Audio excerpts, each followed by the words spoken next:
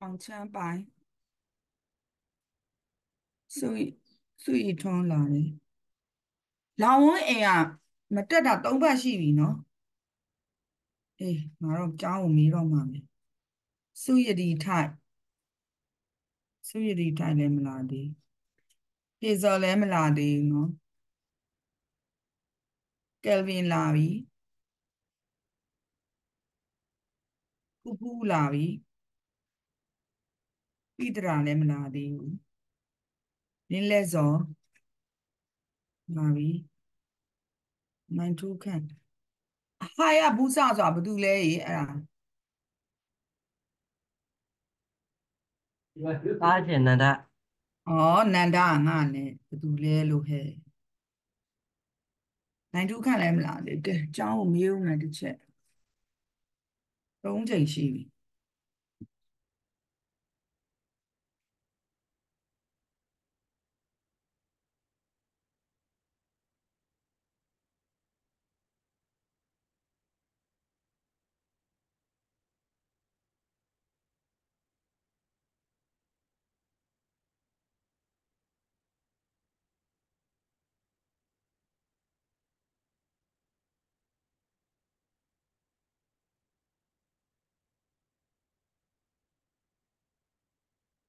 သမီးဟိုကလေ grade 9လေ 9B2 ကလေလာဝန်းအိမ်ကလေ3 ပတ်ရှိပြီကြောင်းမတက်တာအတန်းမတက်တာသူပါအတန်းထွက်သွားပြီလားအဲ့လိုလား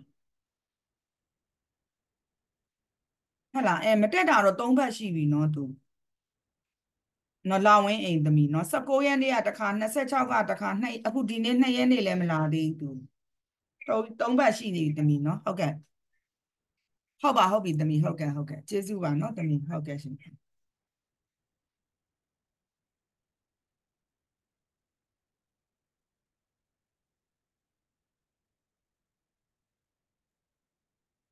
ကဲဘသူကြံနေလဲစုရတီလည်းဝင်လာပြီကဲโอเคဣဒရာရောဣဒရာတော့မတွေ့သေးဘူးနော်โอเคကဲသားတို့သမီးတို့တစ်ခုတစ်ချက်ပြောမယ်စာမေးပွဲအတွက်ကိုတီချာတို့ဟိုအခု force ကတင်တယ်ဒါပေမဲ့တီချာအဲ့ဒီ force ကိုစာမေးပွဲမှာထည့်မမေးတော့ဘူးနော်ဟိုဟာသမီးတို့သားတို့ကို Cambridge checkpoint 9နဲ့ကဘယ်ဟိုဟာ unit 9 10 11နော် unit 9 10 11ကိုဟိုဥမာ10မှာဆိုလို့ရှိရင်10.8မှာဆိုဟိုလိုမေးခွန်းပုစီလေးတွေရှိရမလားအဲ့ဒါလေးတွေမပါဘူးเนาะဥမာ10ဆိုရင်10ရဲ့ end of unit question ပါမယ်ပြီးရင်10ရဲ့ workbook ပါမယ်11ဆိုရင်လည်း11 end of unit question ပြီးတော့ workbook 9ဆိုရင်လည်း end of unit question ပြီးရင် workbook เนาะဟိုအထဲထဲမှာဒီလိုအသေးလေးတွေအဲ့ဒါလေးတွေမမေးဘူးเนาะ okay ဒါဆိုရမယ်เนาะဟုတ်ပြီเนาะ force ကိုဒီချက်ဟိုမထည့်မမေးတော့ဘူးเนาะဒါပေမဲ့သားတို့ဟိုအချိန်ရနေလို့ဒီချက်သိအောင်ဆိုပြီးတော့ပဲဒီချက်အခုသင်ပေးလိုက်တော့မယ်เนาะဟုတ်ပြီเนาะအဲ့ဒီကောင်ထည့်မမေးတော့3 ခန်းပဲပါမယ်เนาะ checkpoint 9နဲ့က unit 9 10 11ဟိုဟာ unit တိုင်းရဲ့ end of unit question ရဲ့ workbook ရယ်เนาะ okay မယ်เนาะပြီးရင်သားတို့သမီးတို့ဟိုဒီချက်စီကိုပို့မယ်ဆိုလို့ရှိရင်ဒီဟိုဟာเนาะဒီတစ်ခေါက်တော့ဒီချက် own Viber ကိုမပို့နဲ့เนาะသမီးတို့သားတို့ဖြေမဲ့25မှာဒီချက်ကဟိုဘက်ကိုအင်ဒိုနီးရှားရောက်နေမှာမဟုတ်လို့ဒီချက် accept မလုပ်နိုင်ဘူးအဲ့တော့ကိုစလိုင်းကိုပြောပြီးပြီကျောင်းရဲ့ Viber ကိုပဲပို့ပါเนาะကျောင်းရဲ့ Viber ဆိုတာဘယ်လိုလဲ group ကိုပို့လိုက်ပေါ့ group ကိုပို့လိုက်ဒီချက် own Viber မပို့နဲ့စလိုင်းကိုဒီချက်ပြောထားပြီးပြီเนาะကျောင်း Viber ဒီချက်တို့ကျောင်းရဲ့ group ဒီချက်တို့ group ရှိရမလား 9B ရဲ့ group ထဲကိုပို့လိုက်နော်ဒီချက်ပါဒီချက်29ရက်နေ့ပြန်ရောက်တော့ဒီချက် check လုပ်မယ်နော် okay ပြီးရင်တက်နိုင်ရင်ဒီချက်ကိုဟိုဟာ PDF ဖိုင်လေးတွေပို့ပေးပါနော်အဲ့ဒါလေးတစ်ချက်ပြောပါတယ်နော်အဲ့တော့အခုဒီချက်9ကို7မှာအခုဒီချက်သင်လဲစကတခန်းပဲကြံတော့တယ်အဲ့ဒါလေးကိုတော့ဆက်သင်ပေးလိုက်မယ်နော် air resistant နဲ့ပတ်သက်တဲ့ဟာနော်အခုဟိုတပတ်ကဒီချက်က friction နဲ့ပတ်သက်တာသားတို့သမီးတို့ပြောပြီးပြီပြောပြီးတော့အခုက air resistant နဲ့ပတ်သက်တာလေးဒီချက်ပြီးွားအောင်နော် force နဲ့ပတ်သက်တဲ့အခန်းမှာအဲ့ဒါလေးပြီးွားအောင်ဒီချက်သင်ပေးလိုက်မယ်ပြီးွားရင် revision ပြန်ပေးရမလားပြောကြပါ လင်းလက် revision ကတယောက်ချင်းမေးရတော့မှာပဲလင်းလက်သမီး revision ပြန်ရမလားဟုတ်ပြန်ပြီးပါဟုတ်ပြီနန္ဒ revision ပြန်ရမလားရပါတယ်ရှင်ရပါတယ် teacher ဆိုတာဘာလဲရပါတယ် teacher လို့မပြောနဲ့ yes or no ပြောရပါတယ်ဆိုတာဘာမပြန်ရတာလားပြန်ရတာလားအဲ့ဒါကိုပြောရှင်ပြန်လိုက်ပါရှင်အေး okay ဟုတ်ပြီဣဒရာရောသမီးလေးဟုတ်ပြန်ပြီးပါရှင်ပြန်ပေးရမယ် okay အောင်ချမ်းပိုင်တာ okay ခေါင်းငိမ့်နေစုရည်ဒီရောသမီး okay hazel သမီး okay ပြီးတော့ Kelvin တာ okay နန္ဒနန္ဒမဟုတ်ပါဘူးဒီလည်းနိုင်ထုခံအောင်တားရေဟုတ်ပြန်ပေးပါ okay ဖူးဖူးပြန်မှာစုရည်ထွန်းအောင်သမီးဟုတ်ပြန်ပြီးပြန် okay ဟုတ်ပြီအဲ့ဆိုအခု teacher တော့forces ထဲမှာတားတို့သမီးတို့တီးအောင်နောက်တစ်ခုလေးတော့ teacher ရှင်းပြပေးမယ်เนาะအဲ့ဒါတော့ဘာပဲဖြစ်အဲ့ဒီကောင်ကတားတို့သမီးတို့ IG ရရင်လည်းအဲ့ဒီ air resistant ကတွေ့မှာအဲ့တော့အဲ့ဒါလေးကိုတော့ teacher ခဏလေးရှင်းပြပေးမယ်အဲ့တော့နောက်တစ်ပတ်တော့ယူရိုနဲ့ I နဲ့တော့တွေ့ဦးမယ်ထင်ပါတယ်ထင်တာပဲ teacher တော့ကျောင်းကတော့မပိတ်လောက်သေးဘူးထင်တယ်ကျောင်းကဘုသူနဲ့ပိတ်မလားဘလို့လဲမသိဘူးတချမ်းဘာဘလို့လာမလဲမသိဘူးကြာတာပရိဖြစ်အဲ့ဒါတကြရတော့ကျဲမှာတောက်ကြမှာကျောင်းမှာတကြံလုံးမယ်ဆိုတောက်ကြမဟုတ်တော့ဘူးဖြစ်နေတယ်အဲ့ဒါကြောင့်ဟိုတစ်ပတ်နေပြန်မဲ့ကလေးတွေကစောပြန်ခြင်းလို့အဲ့အကြောင်းကြာတာပလေးကိုလုံမလားမသိကြာတာပလေးဆိုရင်တော့ဗုဒ္ဓဦးထီတော့တက်ရမယ်ပေါ့အဲ့လိုမျိုးမသိသေးဘူးအဲ့ဒါဘာမှတော့မထွက်သေးဘူးရတယ်ကိစ္စမရှိထွက်မထွက်တဲ့နင်တို့အင်္ဂါကတော့လွတ်တယ်ပဲအင်္ဂါတော့နောက်တစ်ပတ်အင်္ဂါလည်းတကားတော့ပိတ်မှာမဟုတ်ဘူးเนาะအဲ့တော့နောက်တစ်ပတ်အင်္ဂါမပိတ်တော့ကိုကတော့သင်ရနောက်တစ်ပတ်မှာလည်း revision 3ခန်းပြန်ရမှာကိုအဲ့တော့နောက်တစ်ပတ်အင်္ဂါလဲနင်တို့သားတို့သမီးတို့တော့တက်ရမှာပဲเนาะဒါဆိုအဲ့ဒီမှာတော့မပိတ်သေးဘူးကျောင်းကအဲ့လောက်တော့ပထမတော့တောက်ကြလို့ပြောနေတာကျောင်းကဒါပေမဲ့အခုနေပြန်မဲ့ကလေးတွေကနည်းနည်းစောပြန်နေနဲ့တက်တဲ့ကြောင်ကြာတာပလေးလို့လဲကြားနေတယ်မသိသေးဘူးဘာမှတော့ဆရာကောင်းမဆုံးဖြတ်သေးဘူးโอเคကဲအဲ့ဒါဆုံးဖြတ်မှာသူ့လို့ငါတို့သင်ရမှာငါတို့လို့ကဲတစ်ချက်ဟေးပြောသမီးတမီးပြန်လာလို့တစ်ချက်ပြန် join ခဲ့မယ်တော့ရှင်လာတော့ leave လိုက်အောင်မယ်ဘာလို့လဲသမီးအဲ့ဒါလင်းလက်ရှင်အေးရတယ်သမီးမီးပြတ်နေလဲထားဖို့သမီးဟိုကပိတ်ထားလိုက်ရတယ်သမီးလေးအခုဒီမှာကြည့်ပြန် join မလို့ရှင်ဟုတ် wifi ပြန် join မလို့ရှင်အဲကြောင့်ပြန်ခဏပြန်ထွက်လိုက်အောင်ပါရှင်အေးထွက်သမီးထွက်โอเคအခုဒီမှာ air resistant ပြောမယ်เนาะဒီမှာတော့က teacher ပြောပြီးပြီเนาะ teacher တို့အရာဝတ္ထုနှစ်ခုကเนาะဒီလိုမျိုး teacher တို့ဒီမှာအခုဆိုရင်သူက push လုပ်လိုက်တယ်ဒီကောင်เนาะဒီတစ်တာကြီးကိုဒီကောင်လေးက push လုပ်နေဒါ pushing force အဲ့ဒီမှာ teacher တို့ဗာပြီလေတစ်တာနဲ့ဒီအောက်က floor နဲ့ထိနေတော့ဒီမှာ force တစ်ခုပေါ်တယ်အဲ့ force က friction เนาะအဲ့တော့ဒီ pushing force နဲ့ friction နဲ့ကဘာဖြစ်နေလဲဆိုလို့ရှိရင် teacher တို့ direction ကအမြဲတမ်းဆန့်ကျင်တယ်အဲ့ဒါသားတို့သမီးတို့လည်း teacher အရင်တစ်ပတ်ကပြောပြီးပြီ direction of friction ဒီ direction of motion ဒီကောင်ဆို motion ပေါ့เนาะ motion နဲ့အမြဲတမ်းဆန့်ကျင်နေပါတယ်အဲ့တော့ဒီမြားနှစ်ခုကိုကြည့်တဲ့အခါကျရင်ဒီမြားတွေဒီ arrow ကိုကိုစားပြုတာပါအခုဒီမှာမြားနှစ်ခုကလက်ညှင်းတူနေပါတယ်เนาะအဲ့ဒါဆိုရင် direction ကြီးဆန့်ကျင်နေတဲ့အတွက်ကြောင့်เนาะဒီလိုမျိုးပုံစံဆိုလို့ရှိရင် teacher တို့ကဘာဖြစ်လဲဆိုရင်ဒီတစ်တာမရွေ့ပါဘူးဘာဖြစ်လို့လဲဆိုရင် resultant force က0ဖြစ်လို့ပါเนาะ okay เนาะကဲတကယ်လို့အဲ့လိုမဟုတ်ဘဲနဲ့ pushing force ကပုံများသွားမယ်ဆိုတဲ့သဘောက pushing force က teacher တို့ကဥပမာအပြင်ဒီကောင်က100 newton ရှိမယ်ဒီကောင်က50 newton ရှိမယ်ဆိုရင်ဒီမှာ resultant force ရှိနေပြီဒါဆိုလို့ရှိရင်ဒီတစ်တာရွေ့တော့ဘယ်ဘက်ကိုရွေ့မလဲဒီမှာ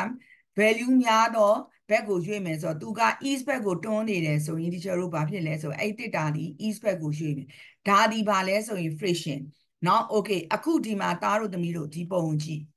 ဒီပုံကဘာလဲဆို parachute စစ်တွေလေထီးခုန်ချတဲ့လူတွေเนาะအဲ့တော့လေထီးခုန်ချတဲ့လူကလေယာဉ်မြန်ပေါ်ကနေခုန်ချခြင်းမှာ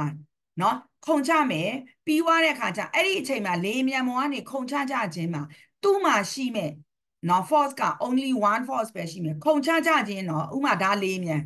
ဒီလူဆိုရင်ဒါလေမြန်ပေါ်ကနေခုန်ချနေမှာဒီ parachute ကသူ့မှာရှိနေမဲ့ force ဒီ only one force ပဲရှိမယ်အဲ့ဒါဘာလဲဆိုရင် weight ပဲ နော်ကဘာကြီးကနေသူ့ကိုအောက်ကိုဆွဲချနေတဲ့ weight ပဲဒါပဲရှိမယ်အဲ့ဒီကနေပြီးတော့ parachute ကဘာဖြစ်လာမလဲတဖြည်းဖြည်းနဲ့အောက်ကိုကျလာ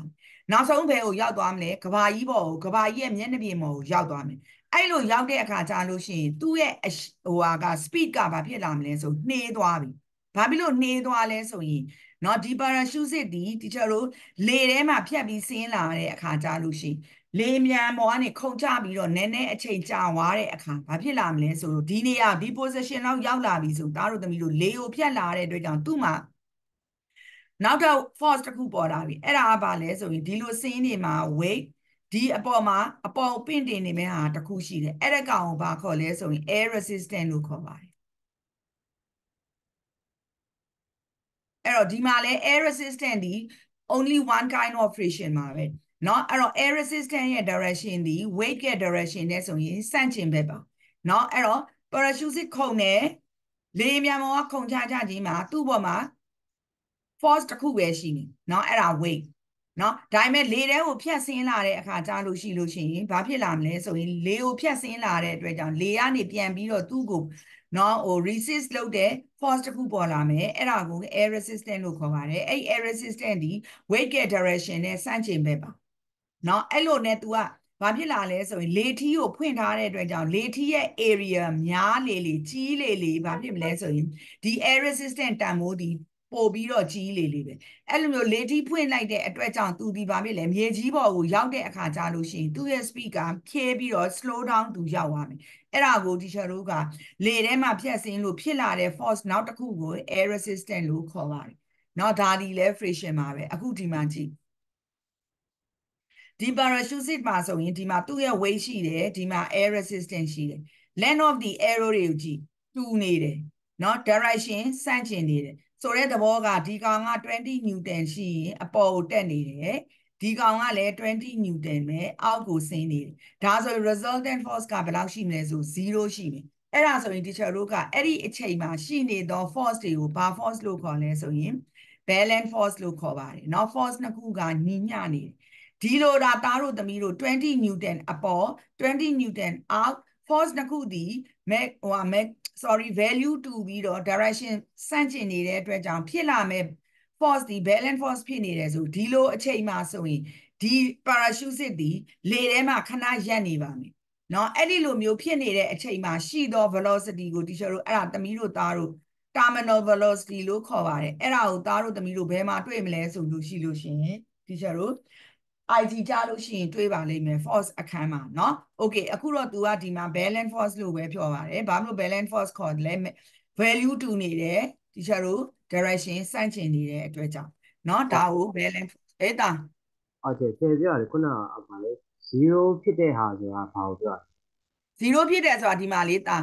အဲ့ဒါငါအကျယ်ချက်ရင်နင်တို့ IG course တွေကိုဝင်နေလို့ဒီမှာအပေါ်20 newton သွားတယ်အောက်ကို20 newton သွားတယ်ဒါဆို direction မတူဘူးသားဒီမှာကြည့် force နှစ်ခုမတူတော့အဲ့ဒီမှာရှိနေတဲ့ resultant force ကိုသားတို့တွက်ချင်တယ်ဆိုရင်ဘာလုပ်ရမလဲဆိုနှစ်ခုကိုနှုတ်ရအောင်ဘာဖြစ်လို့လဲ direction မတူလို့သားအဲ့ဒါဆိုရင်ဒီမှာ20 minus 20ဆိုရင်ဒီကောင်ဘယ်လောက်ရှိမလဲ0 newton အဲ့ဒါ resultant force 0ဖြစ်နေတယ်ဆိုအဲ့ဒါကိုပြောတာเนาะနိုင်ထူးခတ်မလားသားဟုတ်တယ်ဟုတ်သိပြီတယ်โอเคနားလည်ပြီနော်သားအဲ့ဒါနင်တို့ဟိုမှာကြာရင်အများကြီးတွေ့ရမယ်နော်โอเคနော်ဟုတ်ပြီနော်ကဲအဲ့ဒါဆိုရင် teacher တို့ကအခု air resistance ရဲ့တန်ဖိုးဒီနော်ဘယ်အချိန်မှာပိုများမလဲသူဖွင့်လိုက်တဲ့ parachute က area တနည်းအားဖြင့် air resistance တက်ရောက်နေသော area များရင် area ကြီးကြီးရင် air resistance တန်ဖိုးပိုများမယ် area နည်းရင် air resistance တန်ဖိုးပိုပြီးတော့နည်းပါမယ်နော်โอเคကဲပြီးသွားတဲ့အခါကျတော့ဒါလေးတစ်ခုရှိပါတယ်အဲ့တော့ air resistance ကခုနတည်းကပြောပြီးပြီ one kind of friction ပဲเนาะသူကဘာလုပ်နိုင်လဲဆိုသွားနေတဲ့အရာဝတ္ထုတွေကိုနှေးအောင်လုပ်နိုင်တယ်နောက်ဆုံးဘာဖြစ်သွားမလဲရပ်သွားတဲ့အထိတောင်သူလုပ်ပေးနိုင်တယ်ဒီ friction ကเนาะ okay ဆိုတော့အခုဒီမှာကြည်သားတို့သမီးတို့ဒီလေမြန်ကြီးကိုကြည်ဒီလေမြန်ကြီးလေထဲမှာသွားနေတယ်ဆိုရင်သူကဒီအရှေ့ဘက်ကိုဒီလိုသွားနေရင်ဒါ direction of motion အဲ့ဒီအချိန်မှာလေကဘယ်ကိုသွားမလဲအနောက်ကိုတိုက်နေမယ်ဒါပါလဲဆို sorry air resistance ရဲ့ direction ဒီဘာဖြစ်လဲဆိုရင် teacher တို့အနောက်ကိုသွားနေမယ်အဲ့ဒီအချိန်မှာ teacher တို့ကဒီလေမြန်ကိုတိဆောက်ထားတဲ့ပုံစံကဘာလဲဆို streamline လို့ခေါ်တယ် streamline ဆိုတာကဘာလဲဆိုလို့ရှိရင်သူက မြန်နဲ့နော်မြန်သွားနိုင်အောင်လုပ်ပေးတယ်တနည်းအားဖြင့် air resistant တန်ဖိုးကိုနည်းသွားအောင်လုပ်ပေးနိုင်တဲ့အတွက်ကြောင့် teacher တို့ကအဲ့ဒီကောင်ကို streamline လို့ခေါ်ပါတယ်ဒါကလေမြန်မှာနေရှိတာမဟုတ်ဘူးသားတို့သမီးတို့ကားတွေမှာလည်းရှိတယ်ဥမာ streamline ဆိုတာဒီမှာကြည့်အခုသားတို့သမီးတို့ teacher ဆွဲပြမယ်ဒီလိုမျိုး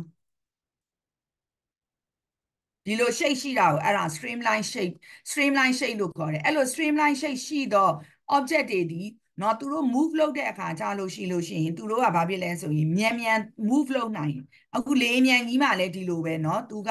ဒီမှာ motion နဲ့ air resistance နဲ့ရှိတာမှာလေမြန်သွားနိုင်မှုအတွက်ဒီလေမြန်ကို streamline shape လုပ်ပေးထားတယ် for example ဒီမှာ teacher ပြောပြမယ်ကားတွေမှာနော်တချို့ကားတွေကဒီမှာကြည့်သားတို့သမီးတို့ဒီလိုပုံစံရှိတယ်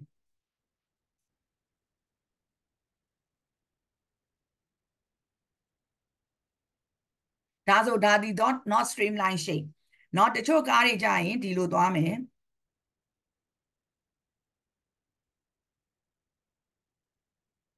ဒီမှာတွေ့လားဒီလိုအခုံးတွေအဲ့ဒါဆိုအဲ့ဒါ streamline shape ပဲအဲ့တော့ streamline shape လောက်ထားတယ်ဆိုရင်အဲ့အရာဝတ္ထုကသွားတဲ့ခါကျရင် तू ကဘာဖြစ်လဲဆိုရင်မြန်သွားနိုင်အောင်ဒီ streamline shape ကနေပြီးတော့ तू ကနေပြီးတော့ teacher တို့ကိုဘာလုပ်ပေးလဲဆိုရင်ကူညီပေးတယ်เนาะအဲ့ဒါကြောင့်အခုလေးမြန်နေပါလေဆိုရင်လည်းသူတို့ streamline shape တွေလုပ်ပေးထားတာเนาะ okay ကဲအဲ့ဒါဆိုရင်အခု teacher တို့က force နဲ့ပတ်သက်တာပြီးသွားပြီဆိုတော့ဟိုကလုပ်ပေးလိုက်ပြီ highlight လေးတော့တစ်ချက်လုပ်လိုက်မယ်လုပ်ပြီးွားရင်ဒီချက် revision ပြန်ပေးမယ်เนาะနော်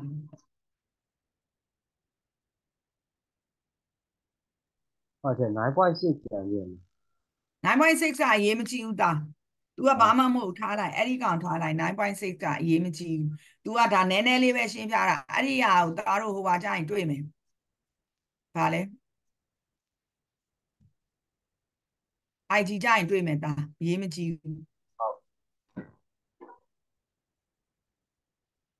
ဒါလေး highlight လုပ်ပါ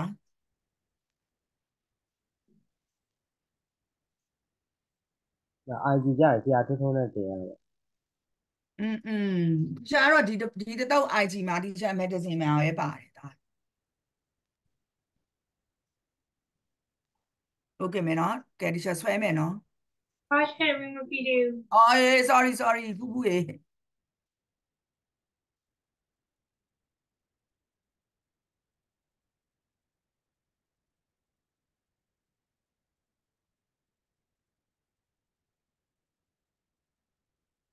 ပြရပါ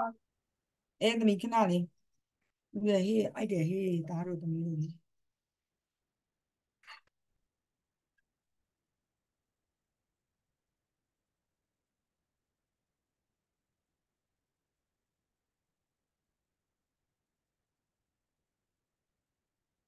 အပြားဖြစ်သွားတယ်ဘဝကလည်းအမျိုးမျိုးပါလားဒီချက်ကလည်းဟောအပေါ်ကဘာလို့ပျောက်သွားလဲဟဲ့ဘယ်လိုဖြစ်တာလဲပြင်ထားတာအားလုံးလုပ်တဲ့ button ကိုပြန်နှိပ်ရအောင်အေးဟုတ်တယ်ဟေးဖူးဖူးရေ sorry ဟုတ်တာပေါ့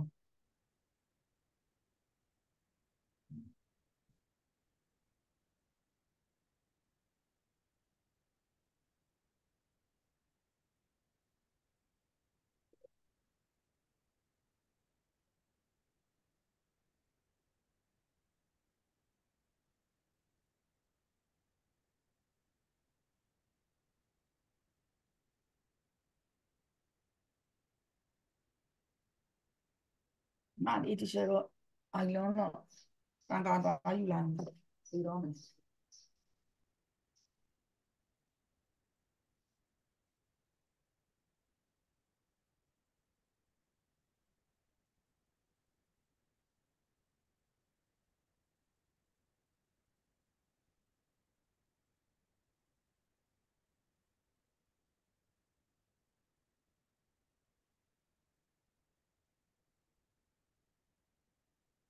โอเคဒါပြီးရင်နောက်ဒီဘက်မှာ streamline shape ကို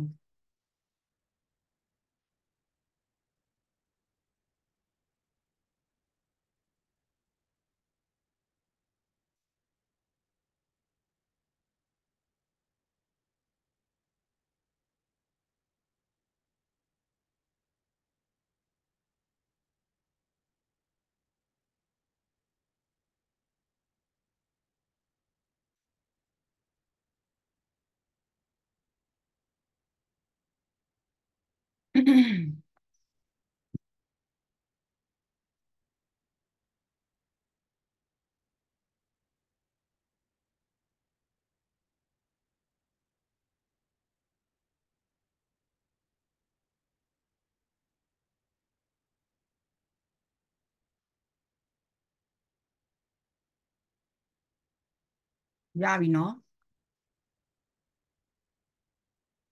ကဲရပြီဆိုရင်ဒီကျတို့ဟိုဟာလုပ်မယ်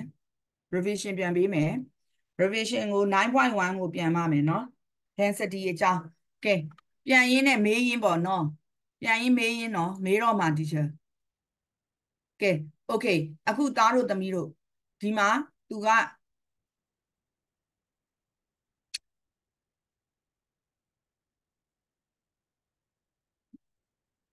ဒီမှာ1 kg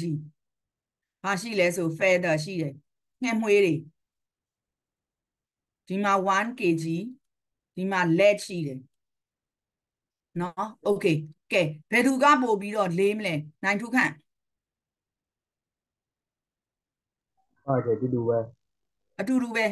okay ဘာဖြစ်လို့အတူတူပဲဖြစ်လဲသား ဘာလို့လဲဆိုတော့သူတို့ရဲ့ lunch တွေကတူတူပဲ mass တူနေလို့เนาะသားတို့သမီးတို့ဟုတ်ပြီเนาะ1 kg feather နဲ့1 kg lead ဆိုရင်မသိဟိုတချို့ကတော့ထင်မှာပေါ့เนาะlead ကခဲပြီလေခဲရဟိုကောင်ကငှက်မွေးဒါဆိုလို့ရှိလို့ဒီ teacher တို့က lead ကပို့ပြီးတော့လေးမယ်လို့ထင်တယ်တကယ်ကြတော့ teacher တို့ကဒီနှစ်ခုဒီအတူတူပဲเนาะ equal ပဲဘာဖြစ်လို့ equal ဖြစ်လဲဆိုရင် teacher တို့1 kg ဒီပါ1 kg mass တူနေတဲ့အတွက်ကြောင့်เนาะ okay အဲ့ဒီမှာ teacher တို့က volume ဆိုတာလာပြီသားတို့သမီးတို့เนาะvolume ဆိုတာကဘာလဲဆိုရင်ပစ္စည်းတစ်ခုကเนาะသူ occupy လုပ်လိုက်တဲ့ space သူနေရာယူလိုက်တဲ့ space ကို teacher တို့က volume လို့ခေါ်တယ်เนาะ okay ကဲဒါဆိုလို့ရှိရင် teacher တို့က mass ချင်းတော့တူတယ်သားတို့သမီးတို့ဒါပေမဲ့ feather occupy လုပ်မဲ့ space နဲ့ lead occupy လုပ်မဲ့ space အခုဒီမှာဒါက feather 1 kilogram ကိုထည့်လိုက်တာ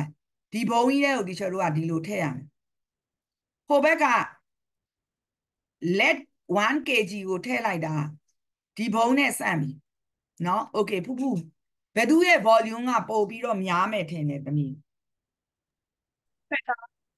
ဟေး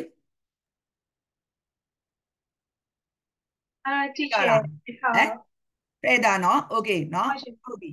เนาะ feather ရဲ့ volume ကပိုများမယ်ဘာဖြစ်လို့လဲ feather occupy လုပ်တဲ့ space က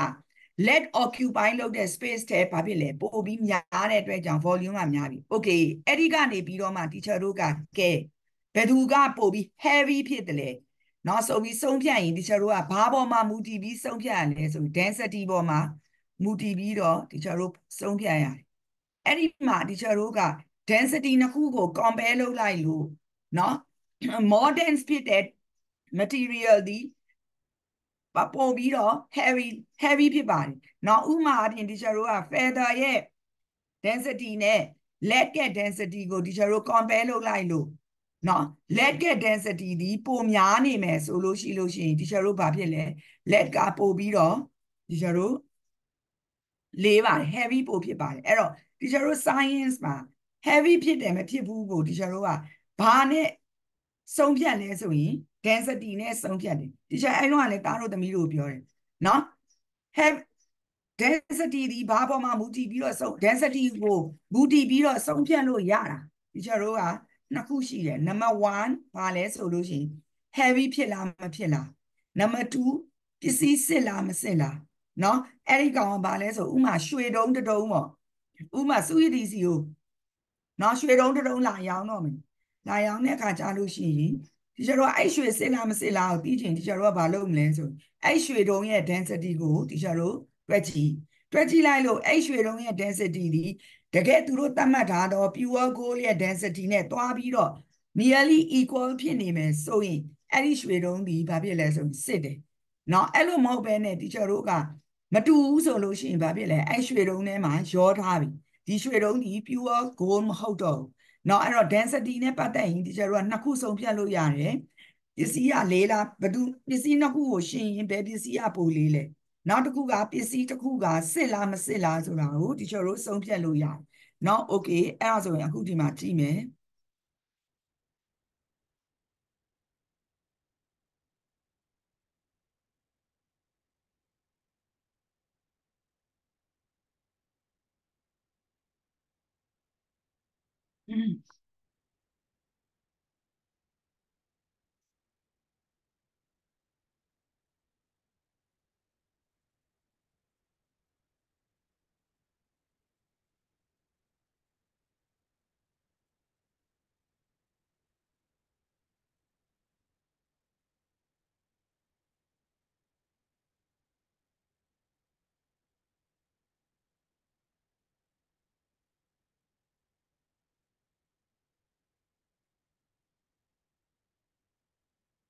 โอเค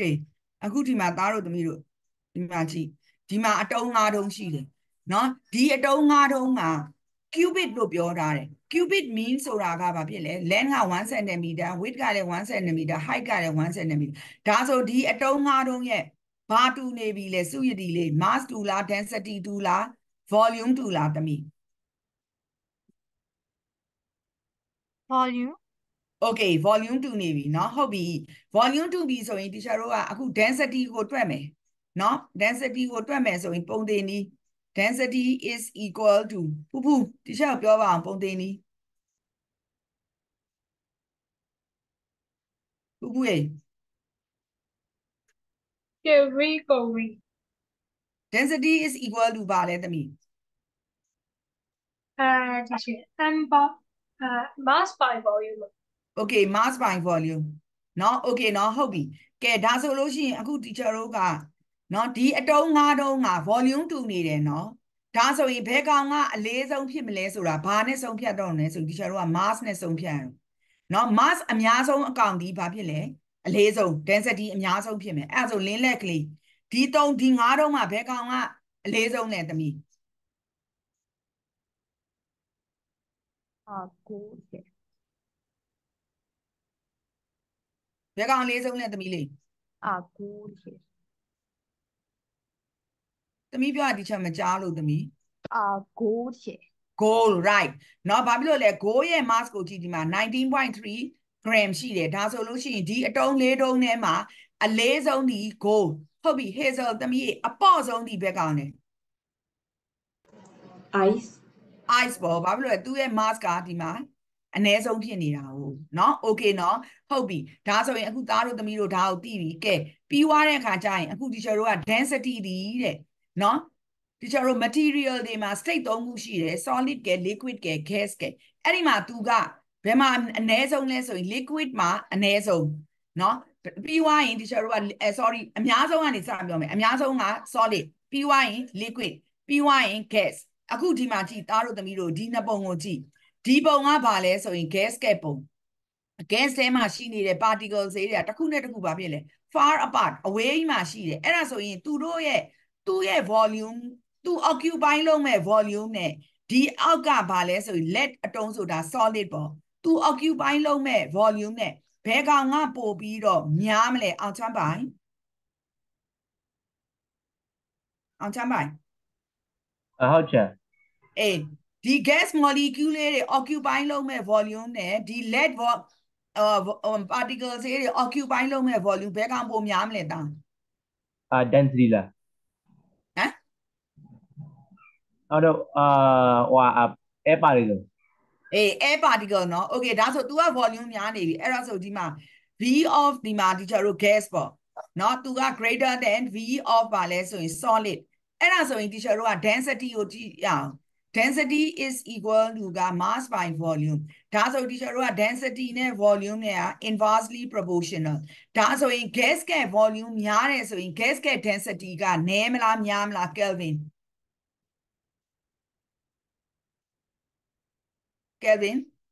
ဟုတ်ချင်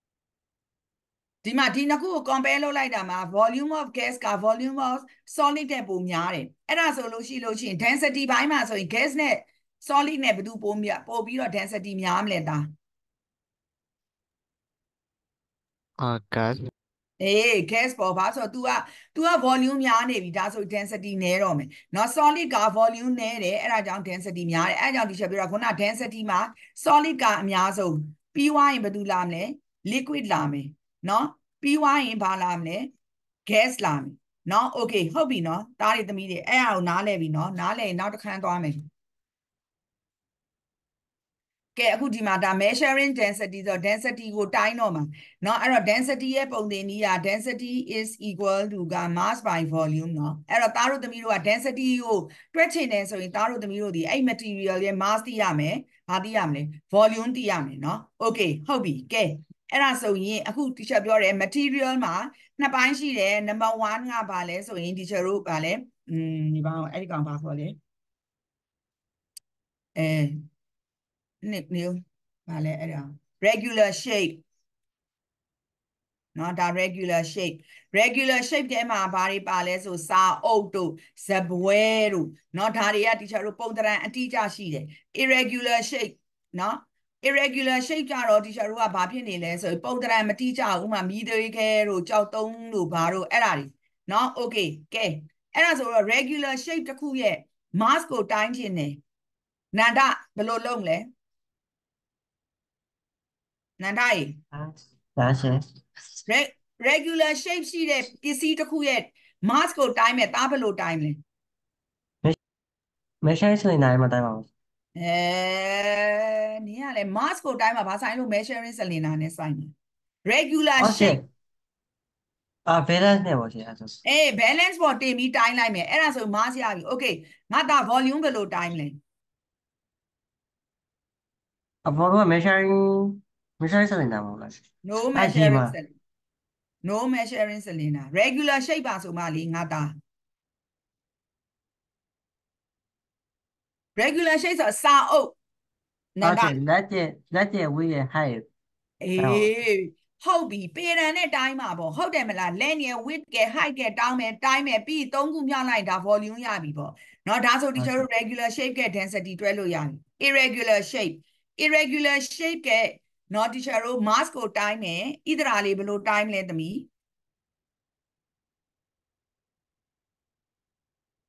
ဣဒရာရေ hello ဣဒရာဟုတ်သမီး irregular shape กว่าဒီလိုမျိုးกว่าဥမာကြောက်တုံးกว่าဒီလိုပုံကြီးกว่าသူ့ရဲ့ mass ကိုတိုင်းမယ်သမီးဘယ်လိုတိုင်းမလဲbalance နဲ့တိုင်းမယ်balance နဲ့တိုင်းမယ် okay ဟုတ်ပြီသမီးသူ့ရဲ့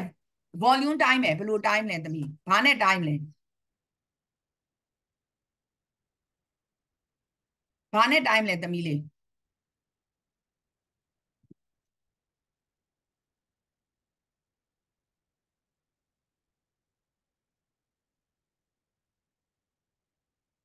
ရှိတော့ရင်ဟိုပါဟို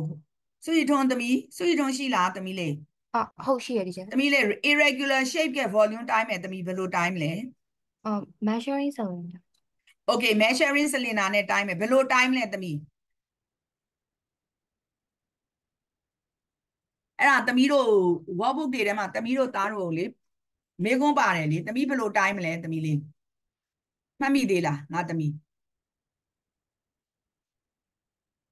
measuring cylinder တွေကိုသမီးဘာလုပ်မလဲရေထည့်မယ်ရေထည့်ပြီးတော့အဲ့ရေရဲ့ level ကိုမှတ်လိုက်မယ်အဲ့ဒီကောင်ကဥမာ V1 ပေါ့သမီး measuring cylinder ဟောဒီမှာကြည့်သမီးတို့သားတို့ဒီမှာကြည့်ဒီကောင်ဟုတ်တာမဟုတ်နောက်တစ်ခုဒီမှာသားတွေသမီးတွေဒီမှာကြည့်ဒါဒီပါလဲဆိုရင်ပထမကဟောဒီမှာရှိတယ်เนาะဒါ90မှာရှိတယ်ဒါပါလဲဆိုရင်ဒီ measuring cylinder ကိုရေထည့်လိုက်တာเนาะရေထည့်ပြီးတိုင်းလိုက်တာ90ရှိတယ်ပြီးတော့သမီးတို့သားတို့တိုင်းကျင်တော့เนาะ irregular shape ကိုကျိုးနဲ့ချီမယ်ဒီ measuring cylinder တွေကိုထည့်လိုက်မယ်ရေ level တက်လာမယ်ဥမာ70ပေါ့ဒါဆိုလို့ရှိရင် teacher တို့ကဒီ irregular shape က volume ဒီဘယ်လောက်ရမလဲ70 50 ဆို20ဒီမှာပါလဲ cm cube ပေါ့ okay အဲ့ဒီမှာအရေးကြီးတော့အချက်တစ်ချက်ရှိပါတယ်เนาะ okay နန္ဒအဲ့အရေးကြီးတဲ့အချက်ကိုသားမှတ်မိလားဘာလဲရင်သားဟုတ်တယ်ရှင်ဒီမှာလေ irregular shape ကိုကျိုးနဲ့ချီပြီး cylinder ထဲကိုထည့်လိုက်တဲ့အခါမှာ teacher အဲ့တော့ပြောတယ်အရေးကြီးတဲ့အချက်တစ်ချက်ရှိတယ်အဲ့ဒါဘာလဲမှတ်မိလားသားရှင်ဟိုရေရဲ့ဘောလုံးကိုရင်တိုင်းထားခိုင်းတာမဟုတ်ဘူးလေဒီမှာလေဒီမှာဒါ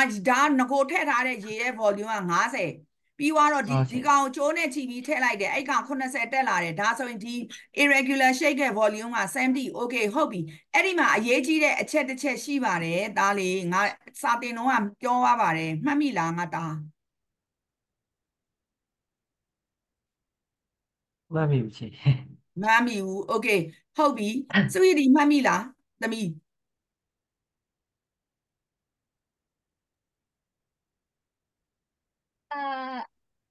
လေးချိန်နဲ့ချိန်တိုင်းတာလားချေမဟုတ်မဟုတ်ဒီမှာနှစ်တဲ့အခါကျရင်ပြောတာ okay ကဲသမီးမှတ်မိဖူးဖူးရောမှတ်မိလား အချေပေါ်နေလက်ကိုထည့်မှာပြော ဒီမှာ အချေ လေ ပြီးဝင်ပြန်ပြီးပါလား ဟမ်သမီး ရှေ့တစ်ချက်လောက်ပြန်ပြီးပါလားပါမီး ဒီမှာလေ irregular shape လေ object ကလေ volume ကိုတိုင်းဖို့အတွက်အခုဒီမှာ measuring cylinder တွေကိုအရင်ဆုံးရေးထည့်တယ်50ရှိတယ်ပြီးတော့ဒီကောင်ဒီ irregular shape ကိုကျိုးနဲ့ချီပြီးတော့ measuring cylinder ကိုထည့်လိုက်တယ်70ဖြစ်လာပြီအဲ့ဒါဆိုလို့ရှိရင်ဒီချက်တို့က80ထဲကနေ50နှုတ်လိုက်ရင်ဒီပစ္စည်းရဲ့ volume ရပြီအဲ့ဒီမှာတိုင်းတဲ့အခါမှာအရေးကြီးတဲ့အချက်တစ်ချက်ဘာဖြစ်ရမလဲ ဒီကဲအဲ့ဒါကရေပုံကိုဒီရေထဲမှာ sink ဖြစ်နေရမှာ right အဲ့ဒီပစ္စည်းကရေထဲမှာ totally submerged or totally immersed ဖြစ်ရမယ်เนาะအဲ့ဒါဒီသားတို့သမီးတို့ workbook ထဲမှာလည်းပါသွားပြီးပြီเนาะ okay เนาะ irregular shape က volume ကို measuring cylinder နဲ့တိုင်းတဲ့အခါမှာအရေးကြီးသောအချက်ဒီဘာလဲဆိုရင်အဲ့ဒီ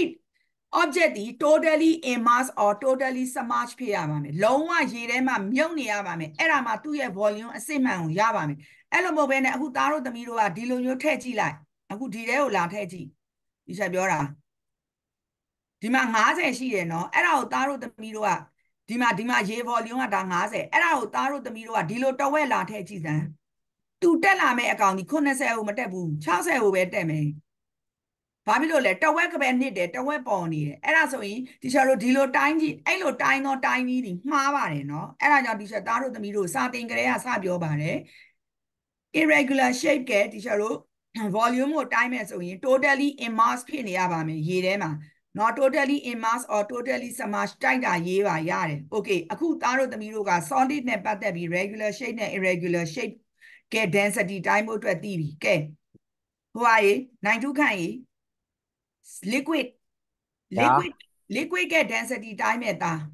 mass by volume အဲ့ဒါကြီးနင်တို့ workbook ထဲမှာအဲ့ဒါကြီးအကုန်တွက်ခိုင်းတာနင်တို့ပြောစမ်း mass ဘယ်လိုတိုင်းမလဲငါသား မရှားရှင်ဟုတ်ပါဘူးဟာလေဟို အေးပြောတာငါသား ဟာလေ အခုချိန်မှာမှားပါစေပြောရတာမှားမှာဆိုလို့မရှက်နဲ့မှားပါစေစာမွေးအတွက်ပြင်လို့ရတယ်ပြောငါသား ဟိုဟာလေ နိုင်ထုခန့် ပထမဆုံးခွက်တစ်ခွက်တည်းကိုထည့်မယ် ခွက်တစ်ခွက်ထဲကိုဗာထည့် ခွက်တစ်ခွက်တည်းကိုရေးထည့်မယ်အရင်တော့အဲ့ခွက်ရဲ့အလေးချိန်ကိုရေးတိုင်းမယ်တိုင်းပြီး အေး တော့ ခွက်ရဲ့အလေးချိန်ဆိုတော့အဲ့ခွက်ထဲမှာရေးပါမလား ပါဘူးအလွတ်ပဲ ဟုတ်ပြီ အဲ့ဒါကို mass ပေါ်အဲ့ဒါကိုဘယ်ဟိုဟာဒီတိုင်းနဲ့ balance ပေါ့ ဘယ်လဲပါကိုတင်မယ်တင်သွားလို့ရှိရင်အဲ့ဒါရဲ့ mass ကိုယူထားမယ်ယူသွားလို့ရှိရင်အဲ့ခွက်ထဲကိုရေးထည့်မယ်ရေးထည့်ပြီးတော့နောက်ထပ်တိုင်းမယ်ထပ်တိုင်းပြီးတော့အဲ့ရေးထည့်ထားတဲ့ဟာရဲ့ mass နဲ့ပြီးတော့ခွက်အလွတ်ရဲ့ mass နှစ်ခုကိုနှုတ်ကြရအောင် right အဲ့ဒါဆိုရင် mass ရပြီ okay ဒါဆို liquid က mass ရပြီ liquid volume ဘယ်လိုရှာမလဲတာ ဘောလုံးကိုအဲ့ဒီ measure cylinder နဲ့ကိုထည့်ထားအောင် okay right မှန်တယ်เนาะအဲ့ဒါဒီ liquid က density ရှာတာเนาะ okay ဟုတ်ပြီဒါဆိုသားတွေသမီးတွေဒါသိပြီဆိုရင်ကဲ density calculation လာပါပြီရှင် density calculation ကအခုဒီမှာ density is equal to က mass by volume မှာကဲ Kelvin mass က unit ပြောပါ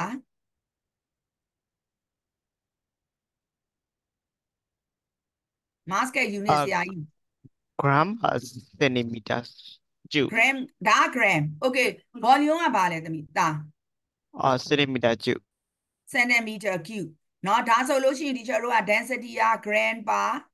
cm cube အဲ့မှာဒီချက်เนาะသားတို့သမီးတို့စတင်ကြတဲ့ကပြောတယ်เนาะဒီလိုရေးမယ်ဆိုဟဲ့ဒီ minus မကြံခဲ့နဲ့เนาะ minus ကြံမှာကြောက်ရင်သားတို့သမီးတို့ဒီလို stroke နဲ့ရေးပါအဲ့ဒါကတော့ဘယ်တော့မှမကြံဘူးเนาะအဲ့ဒါသတိထားပါเนาะဒီမှာ gram per cm cube ကို minus လေးမပါလို့ကတော့သားတို့သမီးတို့အဲ့ဒါမှားပြီเนาะ okay ကဲ Kelvin က gram per cm cube နဲ့ပြောပြီ okay အောင်ချမ်းပါရင်နောက် unit တစ်ခုရှိသေးတယ်ဗာလဲဟိ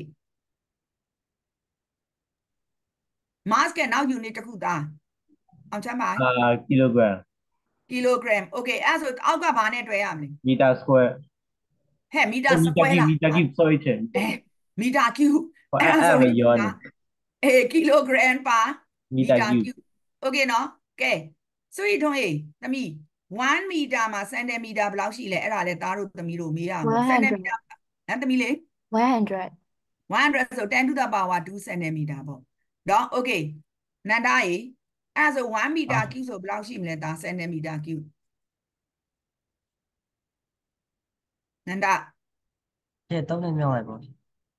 3နဲ့မြောက်မယ်ဘယ်လိုမြောက်လဲငါ့ကိုပြောလေငါသားရဲ့ဒီလိုလားဒီလိုမြောက်ရမှာလားဟမ်သား ဟုတ်ရှင့်ဟုတ်ရှင့် no 1 meter 1 meter cube mean ဆိုတာ1ရယ်1ရယ်1ရယ်ဒီလို3ခုမြောက်ထားတာအဲ့ဒါဆိုနင်ဒီမှာအခု10 to the power 2ဆိုဘယ်လိုမြောက်ရမလဲ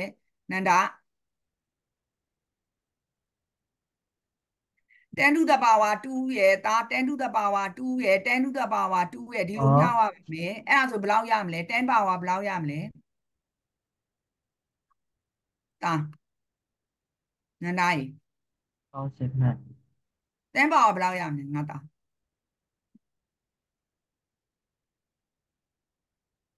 6ပေါ့တာရဲ့ဒီမှာလေဒီ3ကိုပေါင်းလိုက်လေ6เนาะအဲ့တော့10 power 6 centimeter cube เนาะအဲ့ဒါကိုလည်းသားတွေသမီးတွေသတိထားပါ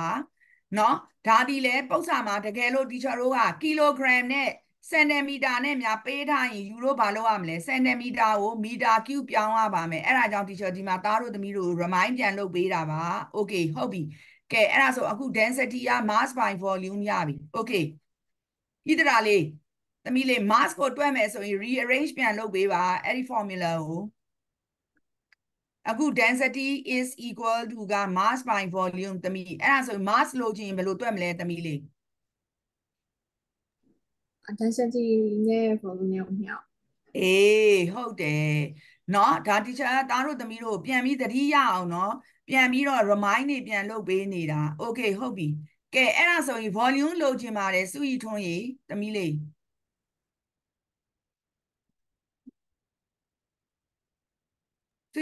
mass by density right mass by density ဒါဆိုသားတွေသမီးတွေသိပြီเนาะအဲ့တော့ main ဒီချက်ပြောပြမယ် main formula ဒီချက်စစသင်ကြရလဲပြောပါတယ် main formula ဒီဒါကြီးပါ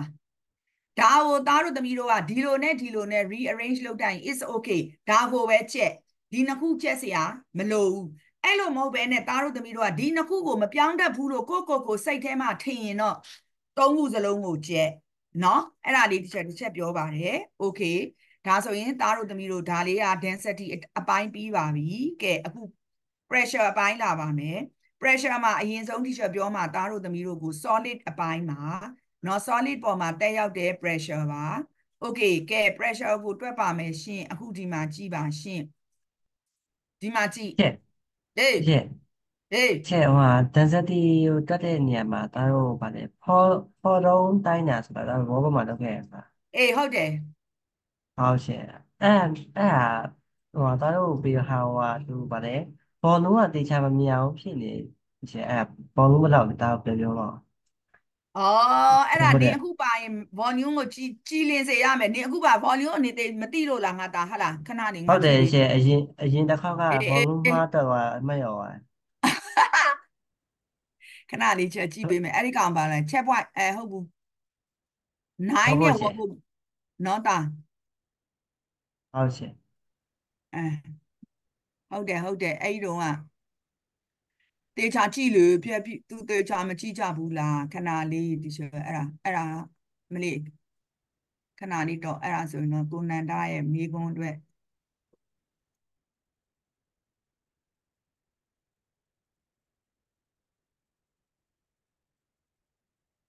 အဲ့ဒါပါ278လားမသိဘူးဟာလားချဟိုကနေဦး तू ကဘယ်ဟိုအပေါ်မှာဖော့တုံးတင်နေဟို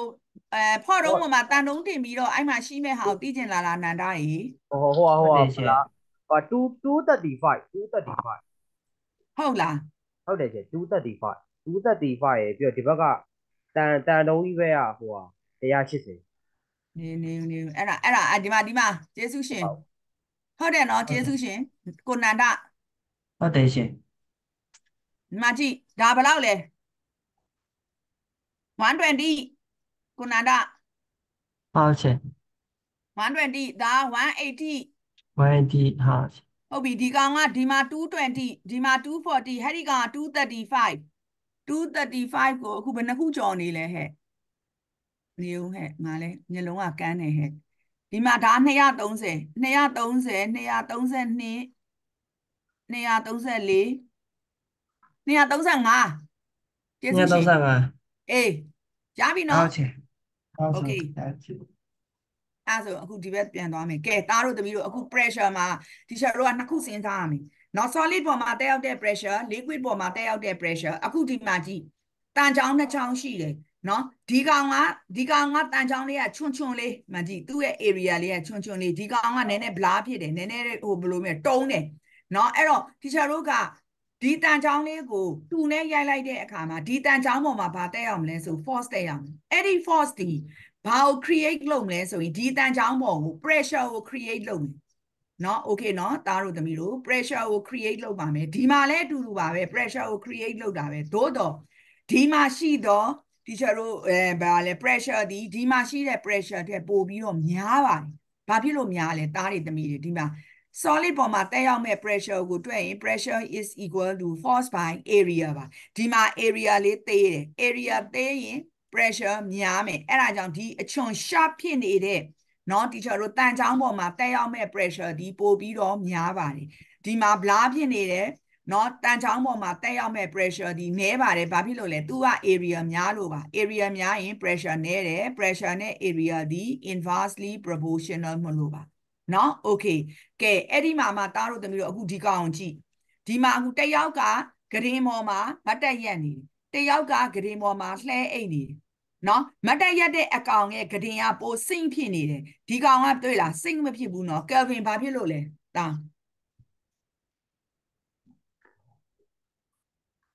ကိုကယ်ဗင်ကြီးဘာဖြစ်လို့လဲရှင်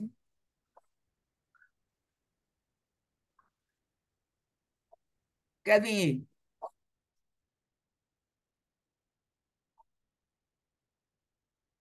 ကယ်ဗင်ဟုတ်တယ် ဘာဖြစ်လို့လဲတာဒီကောင်လေးရဲ့မှွေရပို့ပြီးစိမ့်ဖြစ်နေတယ်အောက်မှာဒီကောင်ကစိမ့်မဖြစ်ဘူးအဲ့ဒါဘာဖြစ်လို့လဲတာpressure ကြောင့် pressure ကြောင့်မို့သူ့ရဲ့ area ကိုကြည့်သူ့ area နဲ့သူ့ area ကြည့် तू ကလူတကောလုံးတက်အိတ်နေတယ်လေအဲ့တော့ तू က area များတယ် area များရင်ဘာဖြစ်လဲ pressure နည်းပြီဒီမှာ area နည်းတဲ့အတွက်ကြောင့် pressure များမယ်နော် okay မယ်နော်ကဲပြီးသွားရင်အခုသားတို့သမီးတို့ဒီမှာငမန်းလေငမန်းကိုအစာကျွေးပြီငမန်းကအစာကိုကိုက်နဲ့ तू ကိုက်တိုက်တဲ့အခါကျရင်အဲ့အစာလေးတွေကမြန်ပြတ်သွားပြီအဲ့ဒါဘာဖြစ်လို့လဲဖူးဖူးလေးဒီချေချွန်လို့ဟမ်အဲ့ဘာဖြစ်လို့လဲသွားရချွန်လို့သွားရချွန်လို့တနည်းအားဖြင့်ဆိုရင် area နဲတာကို area နဲရင် pressure များပြီเนาะငါသမီးချွန်တယ်လို့သွားမပြောနဲ့เนาะသွားရဲ့ area ကဘာဖြစ်လဲသေးတော့ pressure များတယ်အဲ့ဒါကြောင့် तू ကအစာကိုကိုက်မြန်ကိုက်မယ် okay ဒီမှာနှင်းလျှောစီးတဲ့ကောင်ကြီးနှင်းလျှောစီးတဲ့ကောင်ဒီမှာကျန်ဖနက်ကြီးကိုအကြီးစီးထားတယ်စုရည်ဒီလေးဘာဖြစ်လို့ဖနက်ကိုအကြီးစီးထားလဲသမီးနှင်းထဲမှာနစ်မသွားအောင်နှင်းထဲမှာနစ်မသွားအောင် area ကြီးတော့သမီး pressure ဘာဖြစ်မလဲpressure များမယ်သမီးလေး area ကြီး pressure နည်းမှာ pressure နည်းမယ်လေစုရည်ဒီသမီးဟုတ်တယ်ဟာနော် pressure နည်းတယ်ဆိုတော့ तू ကဘာဖြစ်နှင်းတော့တဲ့ကို तू စိတ်မဖြစ်တော့ဘူးပေါ့နော် okay နော် pressure နည်းတဲ့အတွက်ကြောင့်နော် okay ဟုတ်ပြီကဲအဲ့ဒီကနေပြီးတော့ pressure ရဲ့ SI unit Hazel သမီးဒီချက်ပြောပါအောင် pressure ရဲ့ SI unit ကဘာလဲယင်သမီးလေး Newton per meter square Newton per meter square right Newton per meter square အဲ့ဒါကိုဘာနဲ့တူလဲအောင်ချမ်းပိုင်အောင်ချမ်းပိုင်1 Pascal Pascal right Pascal နဲ့တူတယ်နော် Newton per meter square ဒီ Pascal နဲ့တူတယ် Pascal ဒီလဲဒီချာတို့ဘာဖြစ်လဲ pressure ရဲ့ SI unit ပဲ Newton per meter square ဒီလဲ SI unit ပဲအဲ့တော့သားတို့သမီးတို့ကပုံစံတွဲလိုက်လို့ Newton per meter square နဲ့ထွက်လာရင်သားတို့သမီးတို့ဘာဖြစ်လဲ Pascal နဲ့ရေးလို့ရတယ် ဒါပေမဲ့ Newton per centimeter square လို့ထွက်လာရင်တားတဲ့သမီးတွေ Pascal ရေးလို့ရမလားမရဘူးလား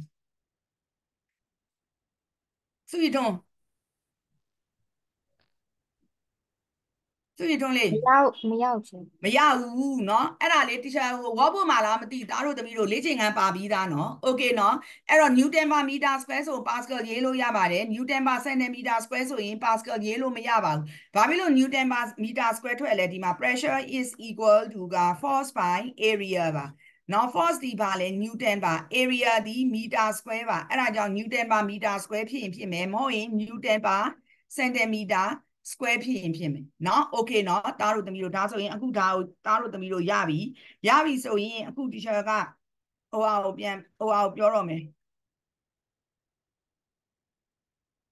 okay အခုဒီမှာ pressure is equal to force by area เนาะ okay နန္ဒာရေတားလေး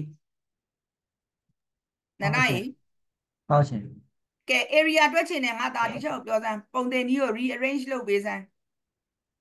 ဒီချက် area ထွက်ရှင်တာညီမတို့ဆိုတော့အနည်းများမြင်မဟုတ်လားရှင်ဟဲ့ကောင်လေးမင်းရှုံးတော့ပြောမနေနဲ့ဒီကနေပြန် rearrange လုပ်ရမှာနင်သေမယ်နော်ငါဟုတ်ရှင်ဒီမှာလေဓာတ်ရုပ်ပေးထားပြီလေဒီကနေ rearrange ပြန်လုပ်မှာလေနန္ဒ area ဟုတ်ရှင် area equal to pressure by force no force by pressure ပြောရှင်နင်တော့ပြောင်းပြန်နေမပြောနဲ့နော် force by pressure okay ဟုတ်ပြီရိုက်ချင်တယ်ငါနေကိုနင်အတန်းထဲမှာမရှိဘူးလို့စုရည်တမီးလေး force တွက်ချင်တယ်force equal to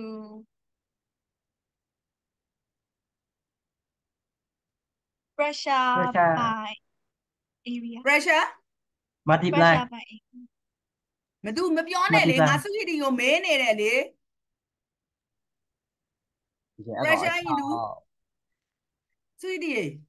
pressure into area pressure into area နိုင်ထုခန့်နင်စာမွဲလေနန္ဒလာဖြေနေတစ်ချက်လောက်ခောက်လိုက်စမ်းငါအစားဟုတ်တာကြောက်တယ်အရှင်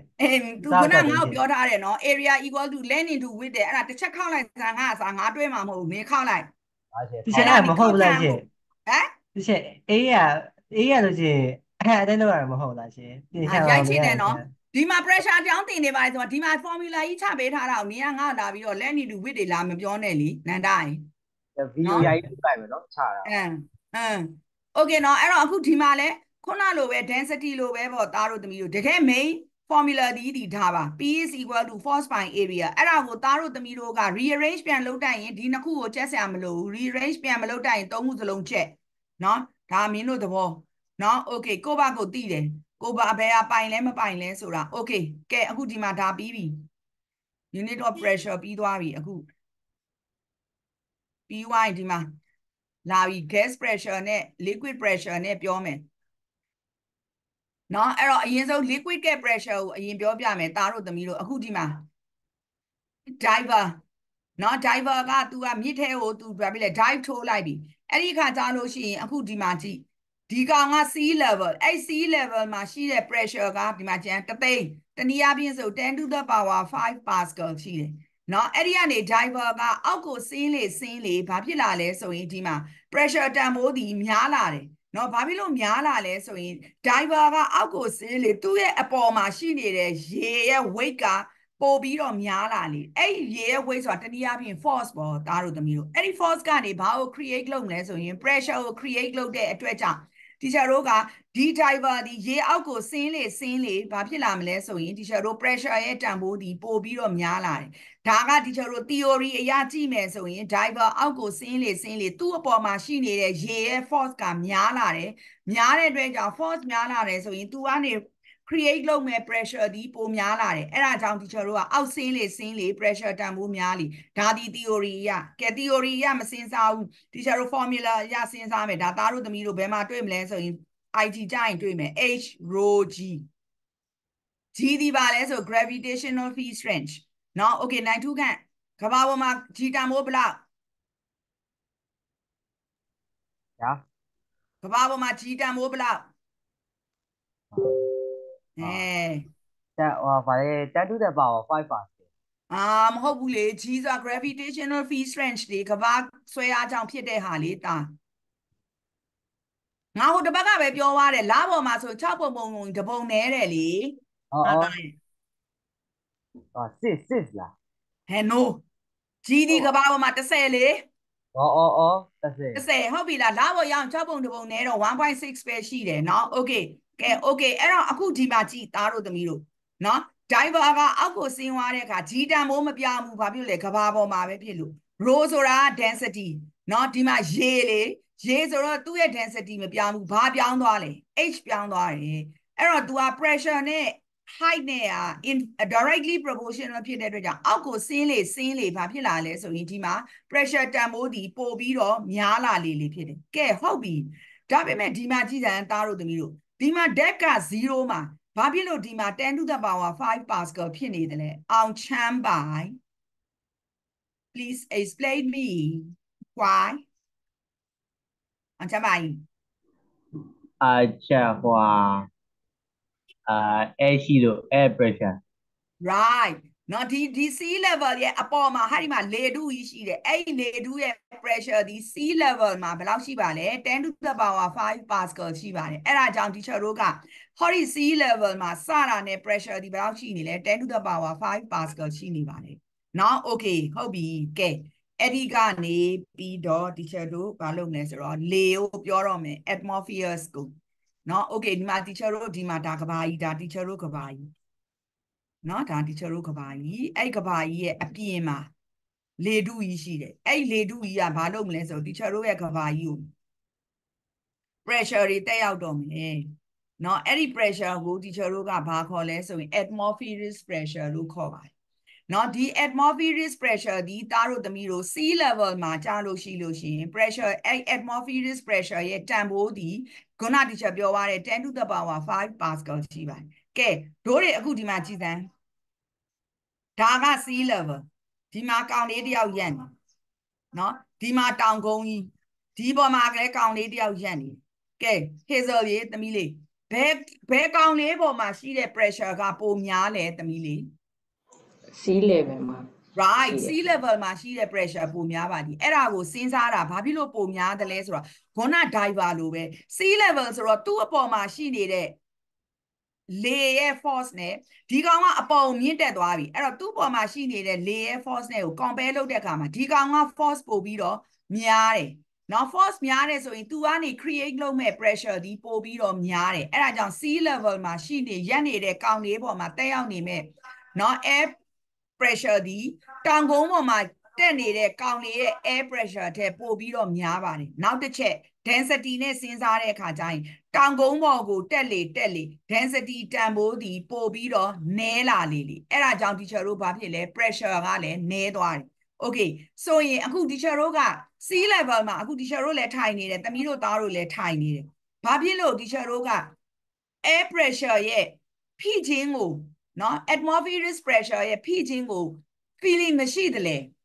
ဆိုရင် teacher တို့ခန္ဓာကိုယ်ထဲမှာလည်း internal pressure ရှိတယ်နော် internal pressure ကဒီလိုလာနေဒီမှာလူတယောက်ဆိုရင်ဒါသူ့ရဲ့ခန္ဓာကိုယ်ထဲမှာရှိ internal pressure ဟာဒီမှာ external pressure ဖြစ်တဲ့ atmospheric pressure ရှိတယ်နှစ်ခုစလုံးဒီဘာဖြစ်နေလဲ value တူနေတဲ့အတွက်ကြောင့် teacher တို့က air pressure ဘေးနားမှာလေတွေရှိပေမဲ့အဲ့လေရဲ့ဖိအားကို teacher တို့မခံရဘူးသို့တော့ teacher တို့ဘာဖြစ်လဲအပေါ်ကိုတက်သွားပြီလေမြန်စီးတယ်အပေါ်ကိုတက်သွားတဲ့အခါနားတွေဥလာတယ်เนาะအဲ့ဒါဘာဖြစ်လို့လဲဆိုရင်အပြင်မှာရှိနေတဲ့ atmospheric pressure နည်းသွားပြီ teacher တို့ internal pressure ကမပြောင်းဘူးအဲ့ဒါဆိုတော့ internal pressure ကနေ teacher တို့ကိုအပြင်ကိုဖိပြီးတော့ထုတ်တဲ့ကောင်ဒီကောင်ကများလာတဲ့အတွက်ကြောင့် teacher တို့နားတွေဥလာတယ်เนาะ okay ဒါကတော့သားတို့သမီးတို့ကဟိုဟာထဲမှာတော့မဆိုင်သေးပါဘူးเนาะဟိုအခု pre မှာတော့မဆိုင်သေးပါဘူး IGE ကြရင်တော့အဲ့ဒီကောင်တွေကဟိုဟာလာပါတယ်သားတို့သမီးတို့ရဲ့မေးခွန်းတွေလာပါတယ်เนาะ okay ဆိုတော့အခုဒါပြီးသွားတော့ teacher တို့နောက်တစ်ခုသွားပါမယ်ဒီမှာဩဒါလေးပြောအောင်လေအခုဒီမှာကြည့်ဒါကလေထဲမှာဆိုဒီမှာ particle ဈေးတွေရှိတယ်เนาะ okay เนาะအဲ့ particle ဈေးတွေကเนาะ သူကျတော့ကလေကပူလာပြီဆိုရင်ဘာဖြစ်လာပြီလဲဆိုအဲ့ particle တွေရွေ့တဲ့အခါကြာလို့ရှိရင်သူတို့ကမြန်ရွေ့ပြီသားတို့သမီးတို့နော်မြန်ရွေ့တဲ့အခါကြာလို့ရှိရင်သူတို့ကဘာလုပ်မလဲဆိုအချင်းချင်းလဲဝင်တိုက်မယ်ဒီလိုလဲဝင်တိုက်မယ်နော်ပြီးွားရင်ဘာလုပ်မလဲဒီလိုတိုက်မယ်တိုက်ပြီးဒီလိုလဲပြန်ထွက်မယ်အခုဒီမှာတော့ तू ကဒီလိုတိုက်တယ်ပဲပြထားတယ်နော် okay နော်အဲ့ဒီမှာဘာလုပ်မလဲဆိုရင် तू ကဒီ wall ကိုပြန်ဝင်တိုက်ပြီဆိုကြတဲ့ force တက်ရမယ်အဲ့ဒီ force ကနေဘာကို create လုပ်လိုက်လဲ pressure ကို create လုပ်လိုက်တယ်အဲ့ဒါကြောင့် teacher တို့ကဒီလေ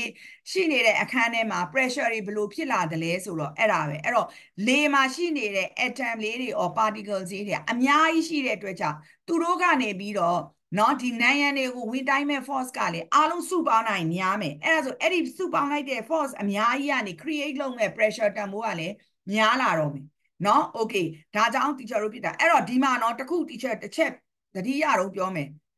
ဘောဖို့တဲမှာလားမသိ bounce back ဖြစ်တယ်နော် pressure တွက်ခိုင်းဆွဲခိုင်းတာဒီလိုပြန်လာပါနော်ဒီလိုတွေပြန်လာပါနော်အခုဒီကောင်ဆိုဒီလိုတိုက်ပြီးဒီလိုပြန်ထွက်ပါနော်အဲ့ဆွဲခိုင်းတဲ့အခါမှာအဲ့ bounce back မပါရင်နော်ဒီချက်အမှတ်လျှော့မယ်နော်အဲ့ဒါတခါတည်းပြောထားပါတယ်နော်ဒီလိုမျိုးတိုက်မယ်ပြန်ထွက်လာမယ်နော်အဲ့ဒါလေးကိုသတိထားကြပါနော်အကုန်လုံးကဲအခုဒီချက်တို့ pressure ပြီးွားရင်ဒီမှာ turning effect of force ဒီမှာသားတွေသမီးတွေဒါ net ရှိတယ်နော်ဒါပါလဲ spanner နဲ့ချက်ပြီးချက်တဲ့အခါကျရင်ဒီချက်တို့က force ကဟောဒီမှာတက်ရမယ်ဒါ mechanic ကကင်ပြီးချက်နေဆိုဒီမှာ force ကဒီမှာတက်ရမယ်အဲ့ဒါဆိုရင်ဒီချက်တို့ဒီ net ကလေးကိုနော် tighten လုပ်နိုင်တယ်ချက်နိုင်တယ်ဆိုရင်ဒီချက်တို့ကအဲ့ဒီမှာဘာရှိနေလို့ခေါ်လဲဆိုရင် turning effect ရှိနေတယ်လို့ခေါ်တယ်နော် okay နော်ဒါကိုဒီချက်တို့က turning effect ရှိနေတယ်လို့ခေါ်ပါတယ်အဲ့ဒီမှာဒီချက်တို့က turning effect ရှိတယ်လို့ခေါ်တယ် okay ဒီလူကအခုဒီချက်တို့ကအောက်ကိုဒီလို force ကိုဒီလိုအောက်ကိုကင်ပြီးဒီလိုကြက်နေတဲ့အတွက်ကြောင့်အဲ့ turning effect ကနေပြီးတော့နော်ဒီ net ကလေးကိုလုံးမဲ့ direction ဒီဘာဖြစ်မလဲဆိုရင် clockwise အတိုင်းသွားပါမယ်ဒါ clockwise ပါနော် okay နော်အဲ့တော့ turning effect ရှိနေတဲ့ဒီ force ကနေပြီးတော့ net ကလေးကိုကြက်တဲ့အခါမှာသူသွားမဲ့ turn down ဒီပဲအတိုင်းသွားမလဲဆိုရင် clockwise အတိုင်းသွားပါမယ်နော် okay ကဲအဲ့ဒီကနေပြီးတော့အခုသားတို့သမီးတို့အခုဒီမှာကြည့်ဒီကောင်အခုဒီမှာဒါတကားရဲ့လက်ကင်လေးနော်လက်ကင်လေးကိုပဲတီးတန့်စဉ်းစားမယ်ဒီမှာ force တက်ရောက်တယ် okay နော်ဒီ force ဒီအဲ့ဒီနေရာကိုဗဟိုပြုတ်ပြီးတော့သူကလှဲ့တာလှဲ့လိုက်တဲ့အခါကျရင်ဒီတကားလေးပွင့်သွားတယ်သို့တော့ဓာကြီးတစ်ခုလုံးဒီဘာဖြစ်လဲကျွတ်ထွက်မသွားဘူးနော် okay နော်ဒီဟာလေးပဲဘာဖြစ်လဲဒီချက်တို့လဲဝါပြီးတော့ဒီကောင်လှဲ့လိုက်တာနဲ့ဒါလေးပဲလဲဝါပြီးတော့ဒီချက်တို့တကားပွင့်သွားတယ်ဒါဆိုရင်ဒီချက်တို့ဒီ force မှာ turning effect ရှိတယ်နော် okay အဲ့တော့ဒီ force ဒီဘဲကောင်ကို center ပြုတ်ပြီးတော့သူ turn လုပ်လဲဒီနေရာကို center ပြုတ်ပြီး turn လုပ်တဲ့အတွက်ကြောင့်ဒီနေရာကိုဒီချက်တို့ဘာလို့ခေါ်တယ် pi volt လို့ခေါ်ပါတယ်เนาะတခါလေတချို့ပု္ပ္ပစာတွေမှာ pi volt လို့ပြောတယ်တချို့ပု္ပ္ပစာတွေမှာ Heinz နဲ့ပြောပါတယ်ကြိုက်တာနဲ့ပြောလို့ရပါတယ်ဒါပေမဲ့ဒီစာအုပ်တွေထဲမှာတော့ pi volt နဲ့ပဲပြောတယ်ဒါတို့သမီးတို့နောက်တွေ့မဲ့ IG စာအုပ်မှာလည်း pi volt ပဲလာအခုဒီမှာကြည့်ဒါကြတော့ဒီချက်တို့ကတကားကြီးတစ်ချက်လုံးကိုစဉ်းစားပြီတကားကြီးတစ်ချက်လုံးကိုစဉ်းစားတော့ဒီကောင်မလေးကတကားကြီးတစ်ချက်လုံးကိုကင်ပြီးတော့ဆွဲဖွင့်လိုက်တဲ့အခါမှာသူ့ရဲ့ force ဒီဘဲကောင်ကို center လုပ်မလဲဆိုရင်ဒီနေရာနှစ်ခုဟဲ့အောက်မှာတစ်ခုရှိနေဒီနှစ်ခုကို center လုပ်မယ်အဲ့ဒီ center လုပ်လိုက်တဲ့ဟာနှစ်ခုကို pi volt လို့ခေါ်တယ်တနည်းအားဖြင့်ဒါပတ်တာပေါ့เนาะတီချာတို့တကားမှာဆိုပတ်တာပေါ့အဲ့ဒါကိုတီချာတို့က center လုပ်ပြီးတော့ဒီ force ကနေပြီးတော့เนาะဟိုဟာလုပ်ပါတယ်တက်ရောက်ပါတယ်အဲ့ဒီခါမှာတကားပွင့်သွားတယ်ဆိုရင်တီချာတို့ကအဲ့ဒီ force မှာဘာရှိနေလို့ခေါ်လဲ turning effect ရှိနေတယ်လို့ခေါ်ပါတယ်เนาะokay ကဲအဲ့ဒီကနေအခုတီချာတို့ဒီမှာ balance ပေါ်မှာတစ်ဖက်မှာ weight အလေးလေးတွေတင်တယ်တစ်ဖက်မှာပန်းသီး3လုံးလား2လုံးလားမသိတင်ထားတယ် okay เนาะကဲသမီးဟေးဆိုဒီကောင်က balance ဖြစ်နေလားဒီချိန်ခွင်ကြီးကမဖြစ်ပါဘူးမဖြစ်ဘူးเนาะသမီးဘယ်ဘက်ကပို့ပြီးတော့လေးနေလဲသမီးလေးscale ဘက်ကပိုလေး scale ဘက်ကပိုလေးနေတယ်เนาะအဲ့ဒါဆိုလို့ရှိရင်ဒီချက်တော့ဒါကိုတန်းတောင်းဖြစ်နေတယ်လို့ခေါ်တယ်အဲ့တော့တန်းတောင်းဖြစ်တဲ့အခါကြားလို့ရှိရင်ဒီပန်းသီးကဒီ balance ကိုတန်းတောင်းဖြစ်စေတဲ့ direction ဒီတိုင်းသွားပါတယ်ဘာဖြစ်လို့လဲပန်းသီးရဲ့ weight တွေကဒီမှာ pi volt ကဒီမှာအဲ့ဒါဆိုသူကဒီလိုသွားပါတယ်အဲ့ဒါကိုဒီချက်တို့က clockwise အတိုင်းတန်းတောင်းလုပ်နေတယ်လို့ခေါ်ပါတယ် ဒီမှာ scale တွေကဒီမှာ pi vote scale ရဲ့ weight ကဒီတိုင်းသွားပါတယ်သူဒီဘယ်လိုသွားတဲ့အတွက်ဒီ direction အတိုင်းသွားတဲ့အတွက်ကြောင့် teacher တို့ကဒီ scale တွေဒီ balance ကို turn down လုပ်တာဒီဘာလဲဆိုလို့ရှိရင် anti clockwise ပါเนาะအဲ့တော့သားတို့သမီးတို့က clockwise နဲ့ anti clockwise တော့သိပါတယ်เนาะဒါနာယီလက်တံကဒီလိုသွားတယ်ဒါဆိုဒီကောင် clockwise ဒီဘက်ကနေဒီလိုပြန်သွားရင်ဒါ anti clockwise ပါဆိုတော့သားတို့သမီးတို့ဒါကိုကြည့်တတ်ရမယ်ဒါမှနောက်ဘက်မှာလာမယ် moment ပုံစံတွေကိုသားတို့သမီးတို့တွက်လို့ရမယ်เนาะ okay ကဲအခု moment တာပါမယ်ဒါကိုဘာခေါ်လဲဆိုသားတို့သမီးတို့ seesaw လို့ခေါ်ပါတယ် seesaw ကြီးကဘာလဲဆိုရင် तू က bean balance ကြီးပါเนาะ bean balance မှာ तू ကအလဲမှာเนาะတိုင်နဲ့ထောက်ထားပါတယ်ဒီနေရာကို teacher တို့ကဘာလို့ခေါ်လဲဆိုရင် pi vote လို့ခေါ်ပါတယ်เนาะ okay အဲ့တော့အခုဓာကြီးကအခု balance ဖြစ်မနေပါဘူးเนาะဒီဘက်ကို turn down ဖြစ်နေပါတယ်တနည်းအားဖြင့်အဲ့ဒါဘာဖြစ်လို့ turn down ဖြစ်နေလဲဆိုရင်သားတို့သမီးတို့အခု pi vote ကနေပြီးတော့တက်ထိုင်တဲ့ကောင်လေးနဲ့ကောင်မလေးရဲ့ distance ကအတူတူပဲเนาะဒီကောင်နဲ့ကအတူတူပဲသို့တော့ဘာမတူဘူးလဲဆိုရင် weight မတူဘူးเนาะကောင်မလေးရဲ့ weight ကပိုပြီးတော့များတဲ့အတွက်ကြောင့်ဘာဖြစ်နေလဲဆိုရင်ဒီ balance ကြီးက turn down ဖြစ်နေပါเนาะ okay အခုဒီမှာသားတို့သမီးတို့ကြည့်ပါဒီမှာဆိုပို့ပြီးတော့တိတာเนาะ weight of the girl ကပို့ပြီးတော့များနေပါတယ် for example ဒီကောင်က100 newton ရှိတယ်ဆိုရင်ဒီကောင်လေးက80 newton ပဲရှိမယ်သို့တော့ pi vote နဲ့ဒီ weight နဲ့ကြားအကွာအဝေးကအတူတူပဲဘာဖြစ်လို့တူလဲဆိုရင်ဒီ pi vote ဒီ beam balance ကြီးရဲ့အလဲတဲထဲမှာရှိတဲ့အတွက်ကြောင့်အဲ့တော့ဒီ beam balance ကြီးကဥပမာအားဖြင့်နော်100 meter ရှိတယ်ဆိုရင်ဒီကောင်က50 meter ရှိမယ်ဒီကောင်က50 meter ရှိမယ်ကဲဒါဆိုလို့ရှိရင် teacher တို့ကအဲ့ဒီကနေ moment တွက်တော့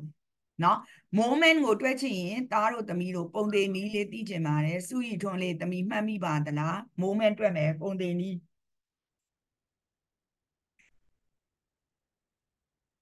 စုရီထွန်းလေးစုရီထွန်းရေသမီးရေဟုတ်တယ်ရှင်သမီးလေး teacher ကို moment တွက်မယ်ပုံသေးနည်းလေးပြောပေးပါF multiply D Okay F multiply D เนาะဒီဘာလဲဆိုလို့ရှိရင် pi vote နဲ့ဒီ force နဲ့ကြားမှာရှိတဲ့အကွာအဝေးပါเนาะသားတွေသမီးတွေ okay အဲ့တော့ကောင်မလေးရဲ့ moment ကိုတွက်ရအောင်သူက100 minus 50 multiply 50ဆိုတော့ဒီကောင်က5000 okay ဒီဘက်ကဘယ်လောက်ရှိမလဲဆိုတော့80 multiply 50ဆိုတော့4000 okay နန္ဒဖုံးဝေနန္ဒငါသား ဟုတ်ချေ okay သား moment ရဲ့ unit လေးသားမှတ်မိသေးလားသားချေနျူတန်ဟုတ်ပါဘူးဟုတ်တယ်ချေနျူတန်ပြီးပြီလားငါသားဒီမှာ distance ရဲ့ unit ကဘာလဲငါသားချေစင်တီမီတာမီတာနျူတန်မီတာနော်ဟုတ်ပြီလားဟုတ်ချေ moment ရဲ့ unit ဒီနျူတန်မီတာဖြစ်နိုင်တယ်နျူတန်စင်တီမီတာဖြစ်နိုင်တယ်နော် okay အခုဒီမှာနျူတန်မီတာအဲ့တော့ကောင်မလေးရဲ့ moment ကိုကြည့်9000ကောင်လေးရဲ့ moment က4000 moment ချင်းမတူဘယ်သူပုံများကောင်မလေးရဲ့ moment ပုံများအဲ့ဒါကြောင့်သူဒီအောက်ကိုတန်းထောင်းဖြစ်နေတာ okay ကဲဒီလိုဖြစ်နေတာကြီးကိုနော် teacher တို့က balance ဖြစ်စေခြင်းတယ်အဲ့ဒါဆိုရင်ဘာနဲ့တူရမလဲဖူဒါကြီးကအခုဒီလိုတန်းတောင်းဖြစ်နေအဲ့လိုမဟုတ်ဘူး balance တက်ဒီလိုတက်လေးဖြစ်စေခြင်းတယ်တမီးအဲ့ဒါဆိုဘာနဲ့တူရမလဲဟုတ်ရှင်နှစ်ဖက်စလုံးတူရမယ်ဟုတ်ပြီနှစ်ဖက်စလုံးတူရမယ်တနည်းအားဖြင့်ဒီကောင်မလေးကဒီလိုသွားတယ်ဒီကောင်လေးကဒီလိုသွားတယ်ဆိုကောင်မလေးသွားဒီ clockwise movement အခု clockwise movement က9000ဖြစ်နေတယ် anti clockwise movement က4000ဖြစ်နေတယ်မတူတဲ့အတွက်ကြောင့်ဒီဘင်းကြီးကဒီလိုတန်းတောင်းဖြစ်နေတာတူရင်ဘာဖြစ်မလဲဒီကောင်တဲ့ဖြစ်မယ်ကဲဟိုကနိုင်ထုခန့်တစ်ဖက်က4000ဖြစ်နေတစ်ဖက်က9000ဖြစ်နေတယ်နော်โอเคနော်တူအောင်ညှိရတော့မယ်ဒီကောင်လေးက4000ဖြစ်နေဒီကောင်မလေးကတာအခုသူထိုင်နေတာဒီအစွန်မှာထိုင်တော့50မီတာသူ့ရဲ့ weight ကတော့မပြောင်းဘူး50ပဲအဲ့ဒါဆိုတမီတာဒီ4000ဖြစ်ဖို့ဆိုဒီကောင်မလေးဘာလုပ်ရတော့မလေးကနောက်ဆိုဟဲ့ အမလေးနောက်ဆိုရင် distance ကြီးပိုများမသွားဘူးလားကျေးဇူးရှေ့တိုးရမှာရှေ့တိုး ရှေ့တိုးရမယ်ဆိုတော့ तू က50ဆိုတော့ तू 80ဖြစ်ရတော့မှာပေါ့ကောင်းမလေးရှေ့တိုးထိုင်ဒီနားလောက်မှာထိုင်လိုက်ဒါဆိုရင်ဘာဖြစ်လဲ distance တိုးသွားပြီเนาะအဲ့ဒါဆိုရင် teacher တို့ဘာဖြစ်လဲ4000ဆိုရင်ဒီကောင်ကြီး balance ဖြစ်သွားပြီเนาะ okay အဲ့တော့အဲ့ဒီကောင်လေးဘက်ကဆိုရင် weight ထက်တယ်လို့ရကောင်လေးဘက်ကဆိုရင်သားပါလို့မလဲ weight ထက်တယ်ရတယ်เนาะ okay မယ်เนาะဟုတ်ပြီအဲ့တော့အဲ့ဒီကနေအဲ့တော့နိုင်ထုကငါမေးဦးမယ်နင်အဲ့ weight ကဘယ်နာထဲညာကောင်လေးဘက်ပါဘယ်နာထဲကောင်လေးဘက်ပါထဲဟမ်ကောင်လေးရှေ့ပါကောင်လေးရှေ့မှာထဲအဲ့ဒါဆို moment ပုံများမလားကောင်လေးထိုင်တဲ့နေရာနားမှာထည့်လိုက်ပြီအေးဟုတ်ပြီเนาะအဲ့ဒါအရေးကြီးတယ်เนาะသားတို့သမီးတို့ဒါပေမဲ့ဒါတွေကသားတို့သမီးတို့ IG ရောက်မှသိမှာပါเนาะ okay ဒါပေမဲ့အခုဒီကနေပြီးတော့ teacher တို့ကအရာဝတ္ထုတကူ balance ဖြစ်ဖို့ဆိုရင် teacher တို့ဘာလာတော့မလဲ clockwise movement is equal to anti clockwise movement เนาะ clockwise movement နဲ့ anti clockwise movement နဲ့တူနေတယ်ဆိုရင်အဲ့ဒီအရာဝတ္ထုဒီ balance ဖြစ်နေပြီအဲ့ဒီမှာအဲ့ဒီကောင် anti clockwise movement နဲ့ clockwise movement တူနေတယ်ဆိုတာကို teacher တို့က principle of ဘာဖြစ်လဲ moment လို့ခေါ်တယ်เนาะ principle of moment အဲ့ဒီမှာသားတို့သမီးတို့သတိထားမယ်အချက်တစ်ချက်ထပ်ပြောပါမယ် clockwise နဲ့ anti clockwise ကိုသားတို့သမီးတို့ကြိုက်တယ်လို့ရေးလို့ရတယ်ဒီလိုရေးလဲရတယ်ဒီလိုရေးလဲရတယ်เนาะကြိုက်တယ်လို့ရေးဒါပေမဲ့ဘာတူရမလဲသိလားဘာကမှန်ရမလဲဆို anti အောက်မှာရှိသော force နဲ့ distance ဒီ anti ဘက်ကဖြစ်ရမယ် clock ဘက်မှာရှိသော force နဲ့ distance ဒီလဲ clock ဘက်မှာဖြစ်ရမယ်ကဲလင်းလက်လေးတမီးအခုဒီကောင်ကိုကြည့်မယ်တမီးဒီကောင်ကိုကြည့်ရင်အခု clock ဘက်မှာတမီးဘာကိုထည့်မလဲဘယ်ကောင်ထည့်မလဲ F နဲ့ D ကိုတမီးဘယ်ကောင်ထည့်မလဲ clock ဘက်ကိုတမီး moment တွေ့တော့မယ်တမီးရဲ့အဲ့တော့ F into D ဆိုတော့ဘယ် F နဲ့ဘယ် D ထည့်မလဲတမီးဒီမှာဒီချက်ပြထားပြီနော်ဒီမှာ100ဟုတ်100 ဟုတ်ပြီ100နဲ့50နဲ့မြောက်မှာရှင်အေး50နဲ့မြောက်ရမယ်เนาะအဲ့ဒါသတိထားမယ်เนาะဒီဘက် anti မှာဆိုလို့ရှိရင်ဒီချက်တို့က80နဲ့ဘာနဲ့မြောက်ရမလဲ50နဲ့မြောက်ရမယ်เนาะခဏလေးเนาะအဲ့ဒီမျိုးသမီးပြန်ဆက်ပါမယ်စာတင်နေလို့ပါအဲ့ဒီမျိုးเนาะဦးဟုတ်ကဲ့သမီးပြီးတော့ပြန်ဆက်မယ်เนาะဦးဟုတ်ကဲ့ပါမလေးโอเคเนาะသားတို့သမီးတို့အဲ့ဒါလေးတော့မမှားနဲ့เนาะအဲ့ဒီကောင်ကိုမှားရေးเนาะဒီချက်အမှတ်မပေးဘူးเนาะအဲ့ဒါအခုတည်းကတခါတည်းပြောထားပါတယ်သားတို့သမီးတို့เนาะโอเคဒါဆိုရင်အခု teacher တို့ကဒီကနေပြီးတော့အခု clockwise movement နဲ့ anti clockwise movement โอเคအခုဒီမှာအခု teacher တစ်ချက်ပြမယ်သားတို့သမီးတို့ဒါ anti ဒီမှာ clock เนาะအခုဒီက anti ဘက်မှာအခုမှ F1 D1 ပေါ့ဒီမှာက F2 D2 ပေါ့เนาะโอเคเนาะဆိုရင်သားတို့သမီးတို့ကိုဒီလိုပုံစံတွေမှာ၄ခုမှာ၃ခုကို teacher တို့ဘာဖြစ်လဲ known အနေနဲ့ပေးထားမယ်တစ်ခုက unknown အဲ့ unknown ကိုတွက်ခိုင်းမယ်เนาะโอเคဟုတ်ပြီကဲ Hazel လေးသမီးဒီမှာ F1 ကိုတွက်ချင် teacher တို့ဘယ်လိုတွက်မလဲ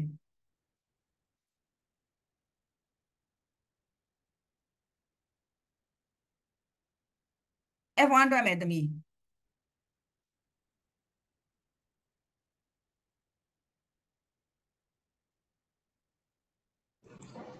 F2 နဲ့ D2 မြောက်ထားတဲ့ဥစ္စာကို D1 နဲ့စားရမှာလားအေးဟုတ်တယ်เนาะ D1 နဲ့စားရမယ်เนาะโอเคเนาะအဲ့ဒါလေးတွေကိုသားတို့သမီးတို့ကိုယ့်ဘက်ကို rearrange လုပ်တတ်ရမယ်ပေါ့ကွာ for example ကဥမာသမီးတို့သားတို့ရဲ့ဒါ50 into ဒီမှာ D1 ပေါ့ဒီမှာဥမာအပြင်100ရနေပြီပေါ့အဲ့ဒါဆိုရင် D1 ကိုလိုချင်တယ်ဆိုဒီချက်တို့က100ကို50နဲ့စားရမယ်ဒါဆိုဒီမှာ2ပေါ့မီတာ or စင်တီမီတာတခုထွက်လာမယ်အဲ့ဒါလေးကိုတော့သားတို့သမီးတို့ rearrange ပြန်လုပ်တတ်ရမယ်เนาะအဲ့တော့ဒီလိုပုံစံတွေမှာသားတို့သမီးတို့ဘာဖြစ်လဲ၄ခုလာမှာသူက F1 D1 F2 D2 အဲ့ဒီမှာတစ်ခုကိုမေးမယ်เนาะအဲ့ဒါမေးတာဆိုကြံတဲ့၃ခုကိုတော့သားတို့သမီးတို့ပေးထားမယ်เนาะအဲ့ဒါလေးကိုသားတို့သမီးတို့သတိထားပါโอเคဒါဆိုရင်အခုသားတို့သမီးတို့9ပြီးပြီ10သွားမယ် electrostatic ကဲကိုအောင်ချမ်းပိုင် electrostatic ဆိုတာက charge တွေကြောင့်ဖြစ်တာဒါအဲ့ charge တွေက flow လုပ်လားမလုပ်ဘူးလားဒါအဲ့ဒါလေးတစ်ချက်သိချင်ပါတယ် flow လို့ flow လောက်လား flow စာ လောက်တယ် စီးပွားတယ်ပြောတာ flow လောက်လား လောက်တယ်ရှင် လောက်တယ် okay ဖူးဖူးရေ ဒါရှင် flow မလုပ်ဘူး flow မလုပ်ဘူးဟဲ့လားဖူးဖူးကမလုပ်ဘူးလား ဟုတ်ရှင် မလုပ်ဘူး okay ဟုတ်ပြီကဲ Hazel flow လောက်လားမလုပ်ဘူးလား လုပ်တယ် လုပ်တယ်ငါသမီးတွေငါသမီးတွေ static electricity က flow မလုပ်ဘူး transfer ပဲလုပ်တာဟုတ်ပြီလား flow လုပ်တာကဘာလဲရိုးရိုး electricity လေဟုတ်ပြီလား static electricity ဆိုတာဘယ်ပေါ်မှာရှိတာလဲ material နဲ့ surface ပေါ်မှာရှိတာဘယ်အချိန်မှာဖြစ်တာလဲဒီ material နှစ်ခု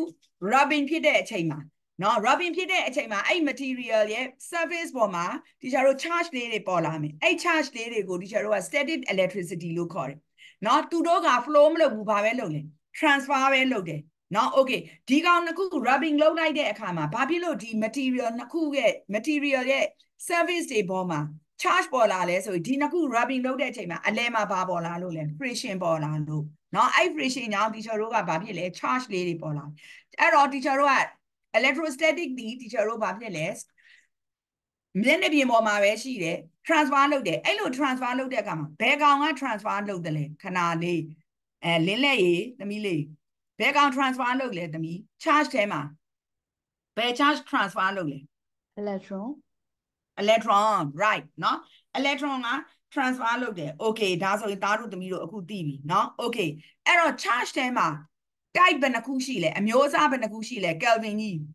ကို Kelvin ငါတာပြောပါဦး ချက်ပြန်ပြောပေးပါ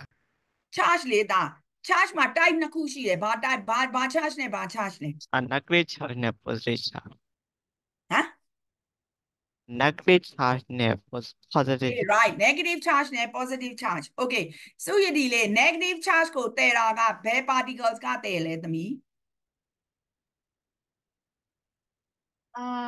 electron right electron okay a positive charge ကိုတည်တာကဘယ် particles ကတည်တယ်လဲခဏလေး teacher ကြည့်လိုက်အောင်မယ်ဣဒရာရေသမီး positive charge ကိုဘယ် particles ကတည်လဲ proton proton ကတည်တယ် okay အဲ့တော့ neutron ကကြတော့ကောစုရည်ဒီလေ neutron ကြတော့ဘယ်လိုဖြစ်နေသမီးလေး neutron မှာ charge ရှိလား မရှိဘူးချက်မရှိဘူးเนาะ okay ဟုတ်ပြီเนาะဒီချက်ကြော်ချက်ပြီးတော့သင်နေပြီ okay ကိစ္စမရှိဘူးကဲအဲ့တော့အခုခုနတုန်းကเนาะ negative charge နဲ့ positive charge နဲ့ရှိတယ် okay အခုဒီမှာဒါက negative charge ဒီမှာ positive charge နှစ်ခုကို face to face ထားလိုက်မယ် okay ဒီပါအောင်ဒီချက်မေးအောင်မယ်ချက်မေးချင်နေဆိုတော့ကွယ်ကဲကိုနန္ဒရေ negative နဲ့ positive နဲ့ face to face ထားရင်ဘာဖြစ်မလဲငါသားရေ attract ပါချက် ဟမ် attract right attract okay ကဲဒါဆိုရင်ဒီမှာ minus d ဒီမှာ minus d ဟိုပါဗလာလေး ဗလာလေးရဲ့ relation ဟုတ်ကဲ့ ဒါပြော ဟိုပါပေါ့ minus minus rebel ပေါ့ rebel right okay ဒါဆိုလို့ရှိရင်ဖူးဖူး plus plus ဆိုရင်ရောသမီး repel right repel အဲ့ဒီကနေတခြားတို့ကဘာပြောလို့ရလဲဆိုရင် light charge က repel and light charge attract light charge means ဆိုတာကဘာလဲဆိုရင်တခြားတို့ဘာဖြစ်လဲ positive positive or negative negative this is light charge เนาะ and light charge ဆိုတာက positive နဲ့ negative နဲ့ okay ဟုတ်ပြီကဲကိုအောင်ချမ်းပိုင်ကြီး charge က SI unit ပြောပါရှင်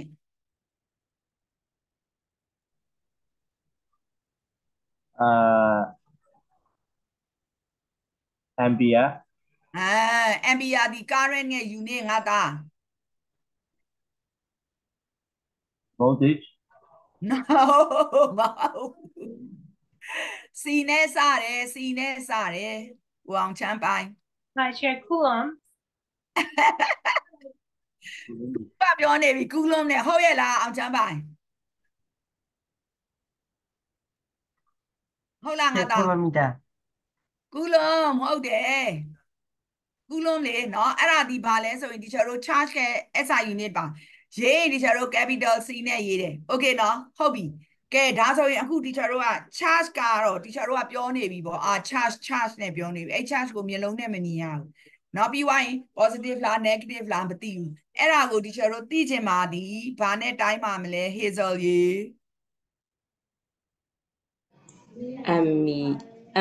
ampere not ampere ampere is the ammeter ဟော ampere ammeter က current ကိုတိုင်းနာသမီးရေဒီအခုကကူလုံးကိုတိုင်းမှာ charge ကိုတိုင်းမှာ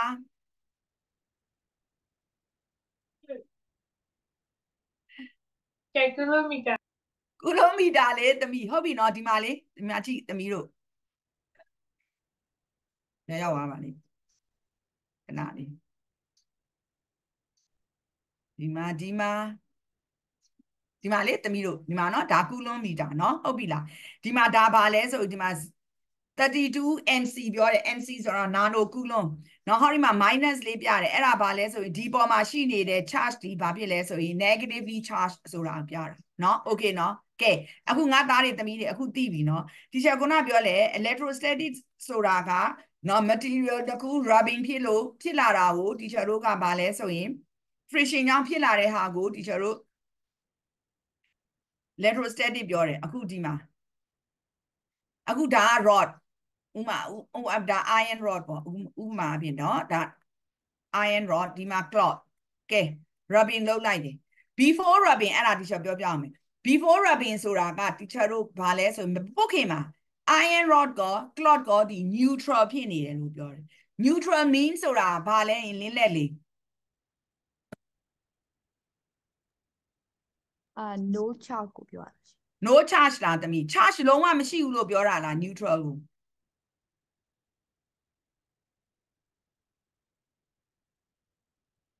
မဟုတ်ဘူးသားတို့သမီးတို့เนาะ neutral mean ဆိုတာကသူဥမာ iron rod ကလည်း neutral သားတို့သမီးတို့ရဲ့ cloth ကြီးကလည်း neutral this means ဆိုတာဘာ iron rod မှာရှိနေတဲ့ positive အရေးတွဲနဲ့ negative အရေးတွဲနဲ့တူနေတာဥမာအပြင် तू က proton ၄လုံးရှိရင်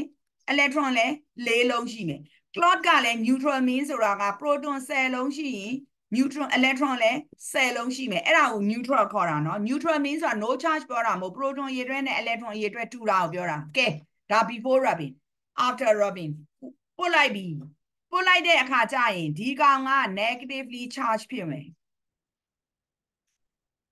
နော်ဒီကောင်က negatively charge ဖြစ်မယ်ဟေး ဟေးဒီချက်တေတော့မတေကြဘူးဒါပေမဲ့ဒီ chemistry မှာကလေ neutral ကို no charge လို့တင်ထားသလားလို့ no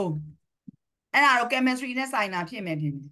ဒီကျတော့ physics မှာတော့ no charge neutral ဆိုတာ no charge ပြောတာမဟုတ် proton ရေတွဲနဲ့ electron ရေတွဲနဲ့တူနေတာကိုပြောတာနော်ဒါတနည်းအားဖြင့်ဆိုရင်တော့ charge ကိုပြန်ပေါင်းရင်တော့တမီးရဲ့ 4 + 4နဲ့ -4 ဆိုရင်တော့0ပေါ့ဒါပေမဲ့ charge မရှိဘူးလို့ပြောတာမဟုတ်သူ့မှာ proton 4လုံး electron 4လုံးရှိတယ်ဒီမှာ proton 10လုံးရှိတယ် electron 10လုံးရှိတယ်အဲ့ဒါကို teacher တို့ physics မှာတော့အဲ့ဒါ neutral ပဲ okay နော်ဟုတ်ပြီလားဒီချက်တော့ဒီသူက neutral မှာ charge ရှိရဆိုရှင်သူကဘယ်လောက်ရှိရမလဲ neutral မှာ charge မှာမရှိတာတမီးရလဲဒီချက်ကတော့ပြောရှိရဆိုဘယ်မှာ neutral မှာဘယ်မှာရှိတယ်ပြောလို့လဲဟာ no charge ဒီချက် neutral မဟုတ် neutralဆိုတာ charge ရှိတယ်လေဒီချက်ကရှိတာဘာလဲဆို proton ၄လုံး ရှိရတယ်တမီး